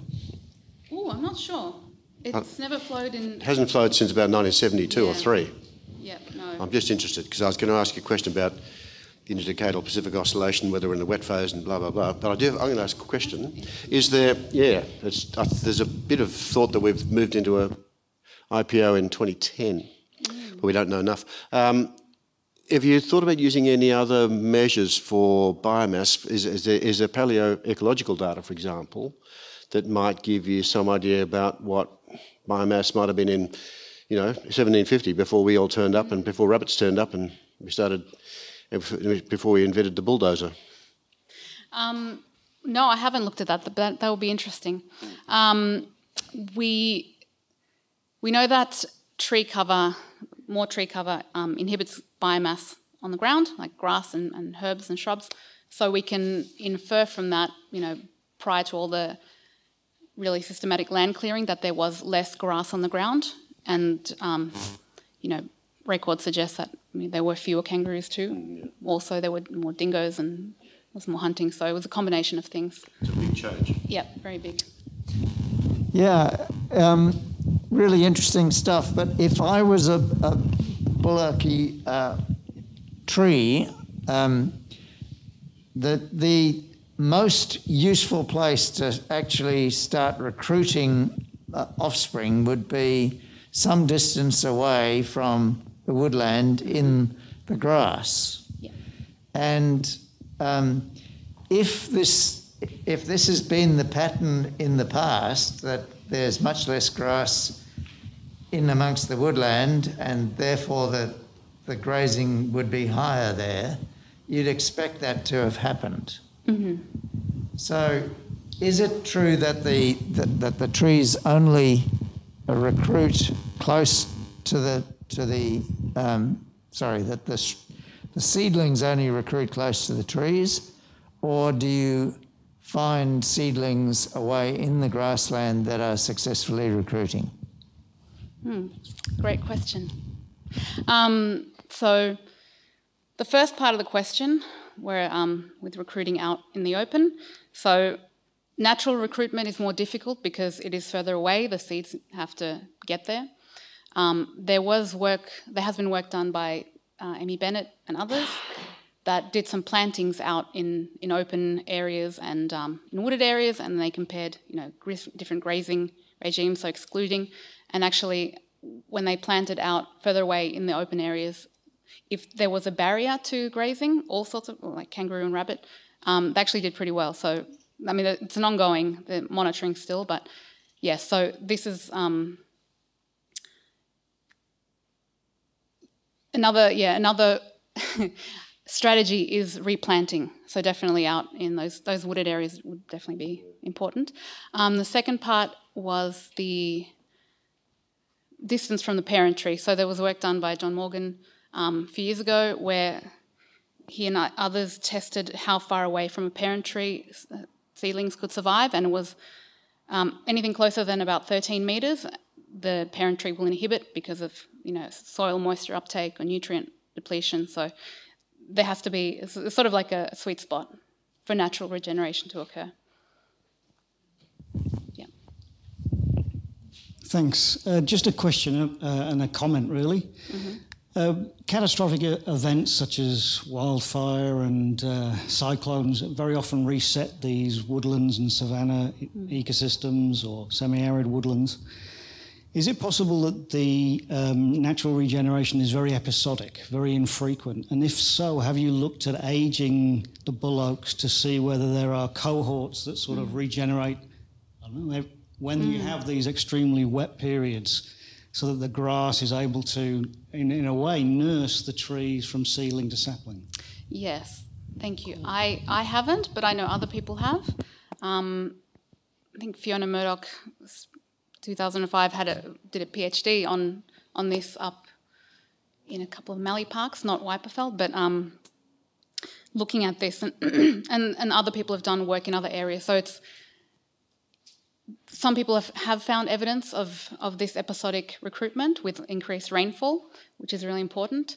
And I think Fiona Murdoch found that recruitment can happen even without the heavy rainfall, but so it's a little mixed. I haven't done any of that work myself, though. More work to do. Yes. I think we need to... Oh, hang on, Bill. Yep. Yep. It's probably more of a comment than a question, but there are two historical factors which greatly influenced the vegetation in the Mallee and Wimmera, and that was traditional owner burning and the effect of the millions of small native marsupials that grazed in different ways that are now gone. Yeah. So I don't know how that factors into your work, but it's important historical to recognise what effects those two issues have had. Yeah, for sure. I mean, as far as I know, there is no, well, up in Weiperfeld at least, no cultural burning. As for the marsupials, yeah, really the only marsupials that remain that have been seen are the western grey and the red kangaroos. All the smaller ones have gone. Cats and foxes have fixed them up. Cats and foxes, yep. Thank you, Linda. Thank you very much. Thank you very much. Our final presentation is Michelle Xu. Where's Michelle? Yep, from RMIT University. Her lead supervisor is Associate Professor Peter Torley, and her presentation is Protective Cultures as Natural Antimicrobials for Fresh Meat Shelf Life Extension, Their Application and Consumer Acceptance. Welcome, Michelle.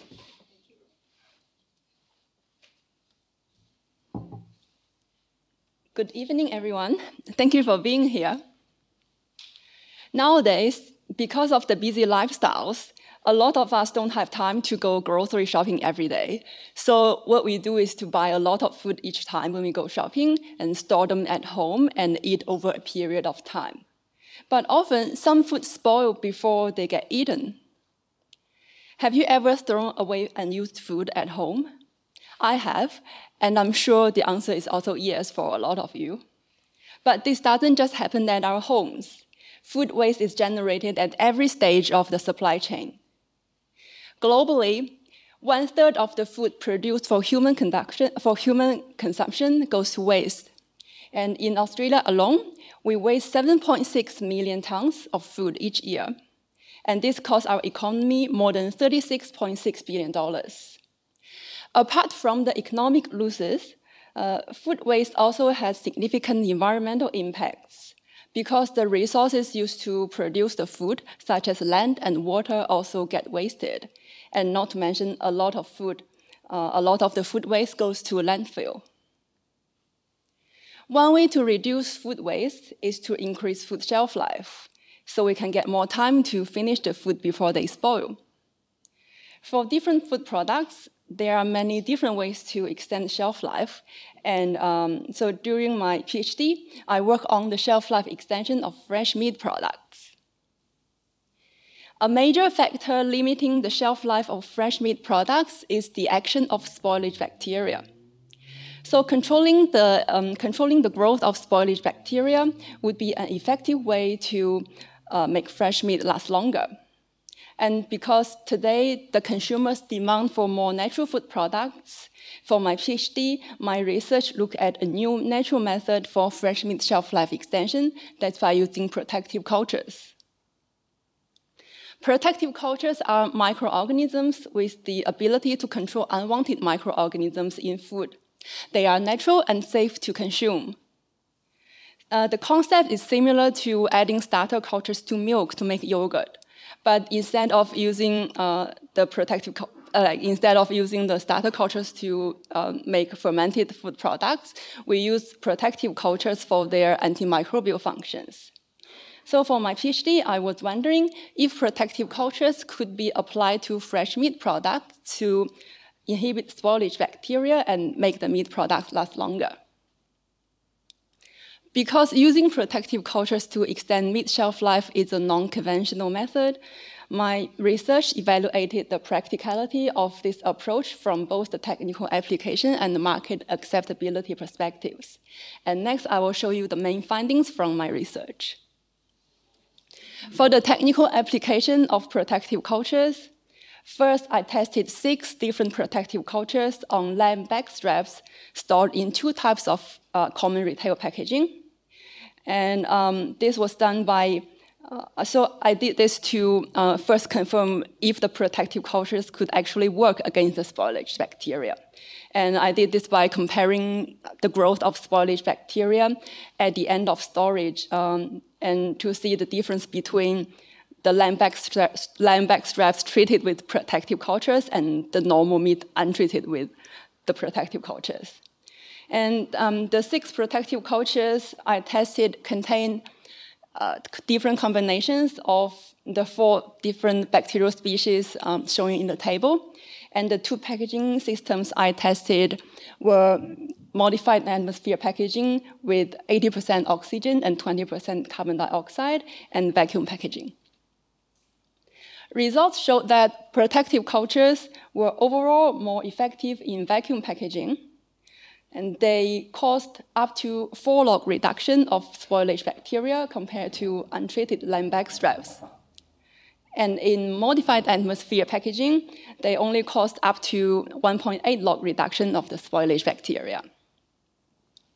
So from the results of the initial testing, I selected culture 1 and culture 4 as the 2 of the most effective protective cultures in vacuum packaging.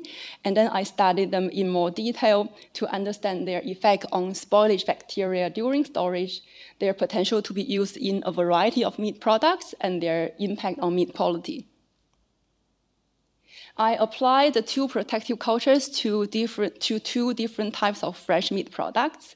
One was lamb-back straps, again, to represent intact meat cuts like a steak. And the other one was beef mince, including lean mince and standard mince with higher fat content. And the findings were very interesting. Enterobacteriaceae is a group of common meat spoilage bacteria, so I'll use this one as an example to show you the effects of the protective cultures on spoilage bacteria. On lamb-back straps, the levels of Enterobacteriaceae on untreated samples increased rapidly in the second half of storage. And on back straps treated with the protective cultures, the increases were much less. In beef mince, the growth trend of Enterobacteriaceae in lean mince was very similar to that of lamb-back straps. As you can see, the protective cultures suppress the growth of these bacteria. But in the standard mince, with higher fat content, the protective cultures did not have any effect on the spoilage bacteria. This means that the same protective cultures could be used in both lamb and beef and in intact meat cuts and minced products to effectively control the growth of spoilage bacteria. But their application may be limited to lean or low-fat meat products. In terms of meat quality, the two protective cultures in general had minimal impact on meat color and texture, but they slightly decreased meat pH, and it would require further research to determine the practical significance of the pH decreases. After testing the protective cultures in meat products, we see this approach has great potential for fresh meat shelf life extension. But if consumers don't accept this approach, it's not going to be very meaningful.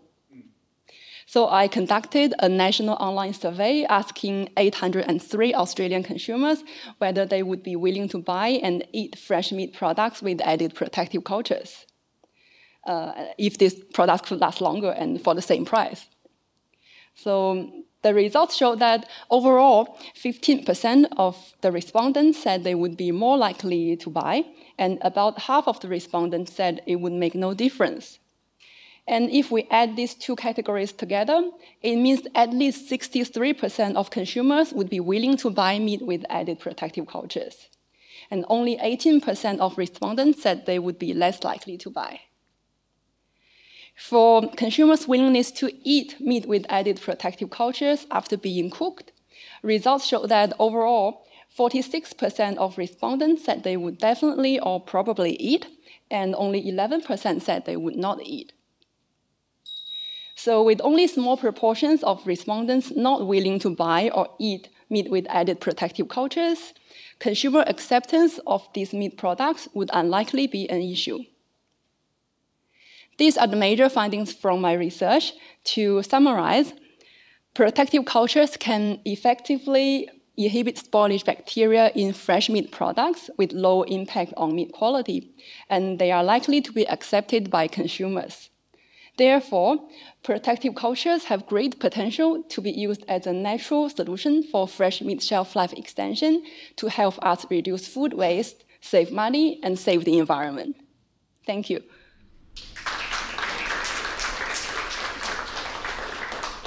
Thank you, Michelle. Now, I'm guessing you're aligned a little bit with the food waste CRC at RMIT, are you? No. No, you're not. Oh, there you go. All right. Now, how did you choose your 803, or was it 830 you sampled? No, we had, because for the survey study, there's a minimum number of sample size we have to meet, and so we try to get, like with the budget, we try to get as many people as possible passing that minimal number of requirements. Yeah. Questions, judges? That was absolutely fascinating, and what an impact it would have on the food industry.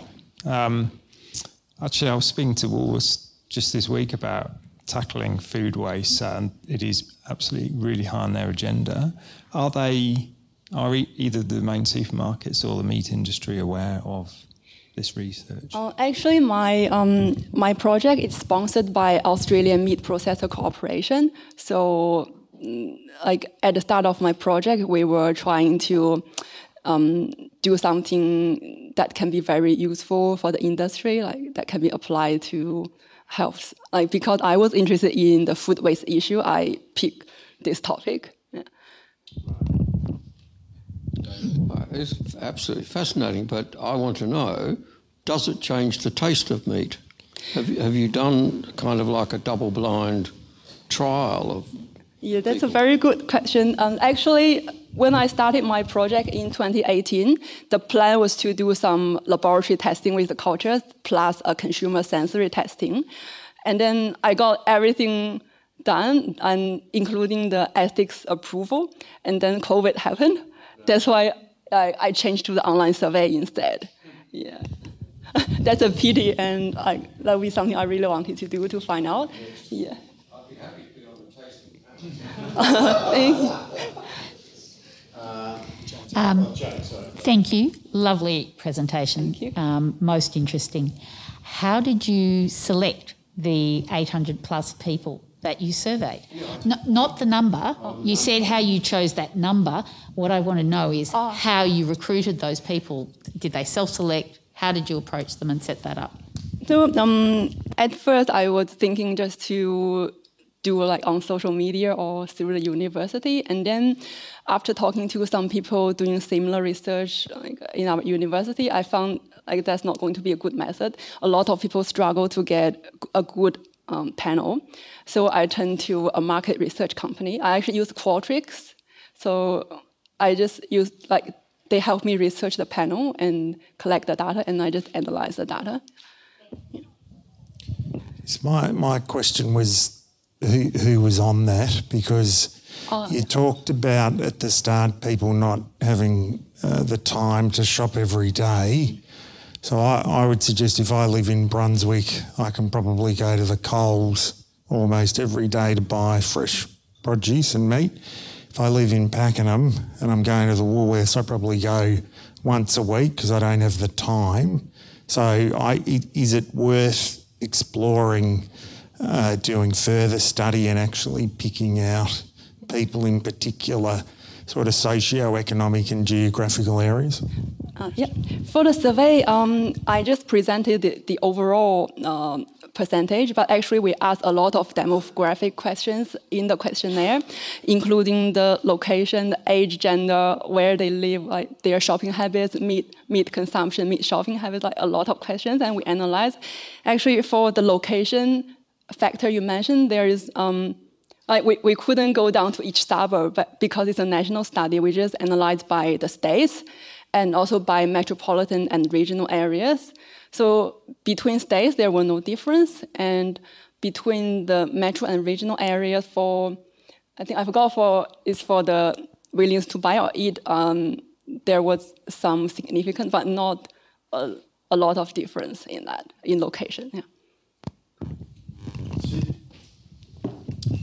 Michelle, firstly, I'm surprised you got a photo of my fridge right in the beginning. I didn't know there was a camera in my refrigerator. That's from Adobe stock. I'm curious, is there any change in the nutritional value of the produce? And did you even land up exploring that? I know you increase the shelf life. And the other thing was, I'm thinking, can you draw any parallels from this to, say, vegetables? Are you able to sort of extrapolate that in terms of your findings? So the first question was there any nutritional changes? Yeah. That's beyond the scope of my study, so I'm not sure. But I don't expect there to be nutritional changes. And the second question was, draw parallel to the vegetables.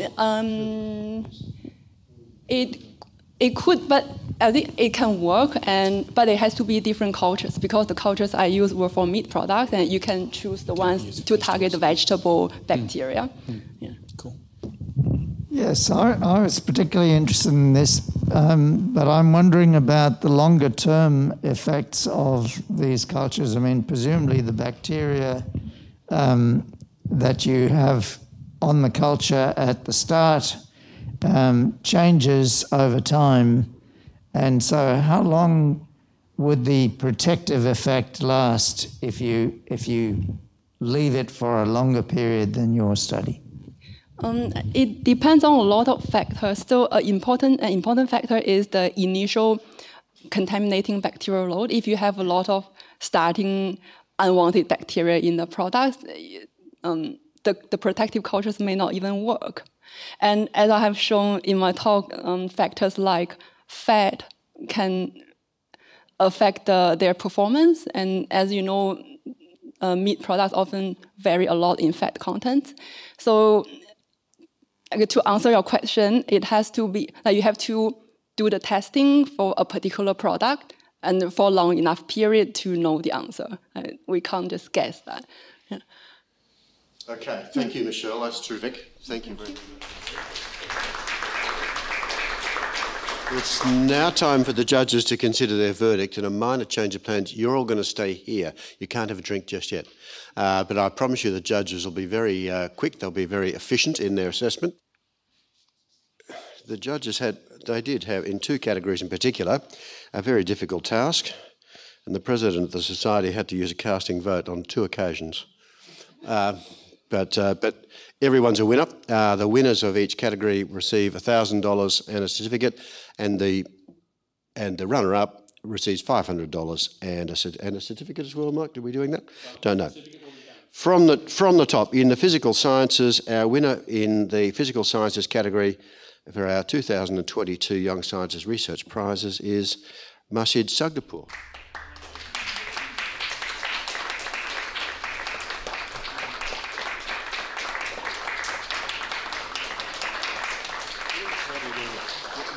Where should we, how are we going to... Let's do it in front of our wonderful banner. Front of Let's do promotional work. Congratulations. Thank you Well very done. much. Look at the camera. Very good. Well done. Thank you very much. Thank you.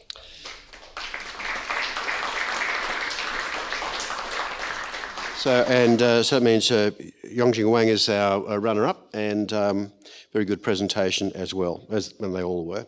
In the Earth Sciences section, winner is, and this was difficult, there's a lot of discussion about both presentations. Pui Kwan Cheung is our winner.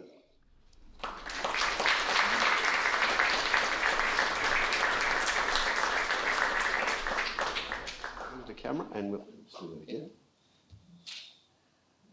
Very good. Well done. It means that Hoseong Lim is our runner-up, and a prize there as well. Moving to the Biomedical and Health Sciences section, a winner is Daniel Urrutia-Cabrera. Well done. Another category that we really couldn't split these. So, well done, Daniel. Thank you. Good? Okay. And in the final category, the biological non-human category, our winner is Michelle Xu.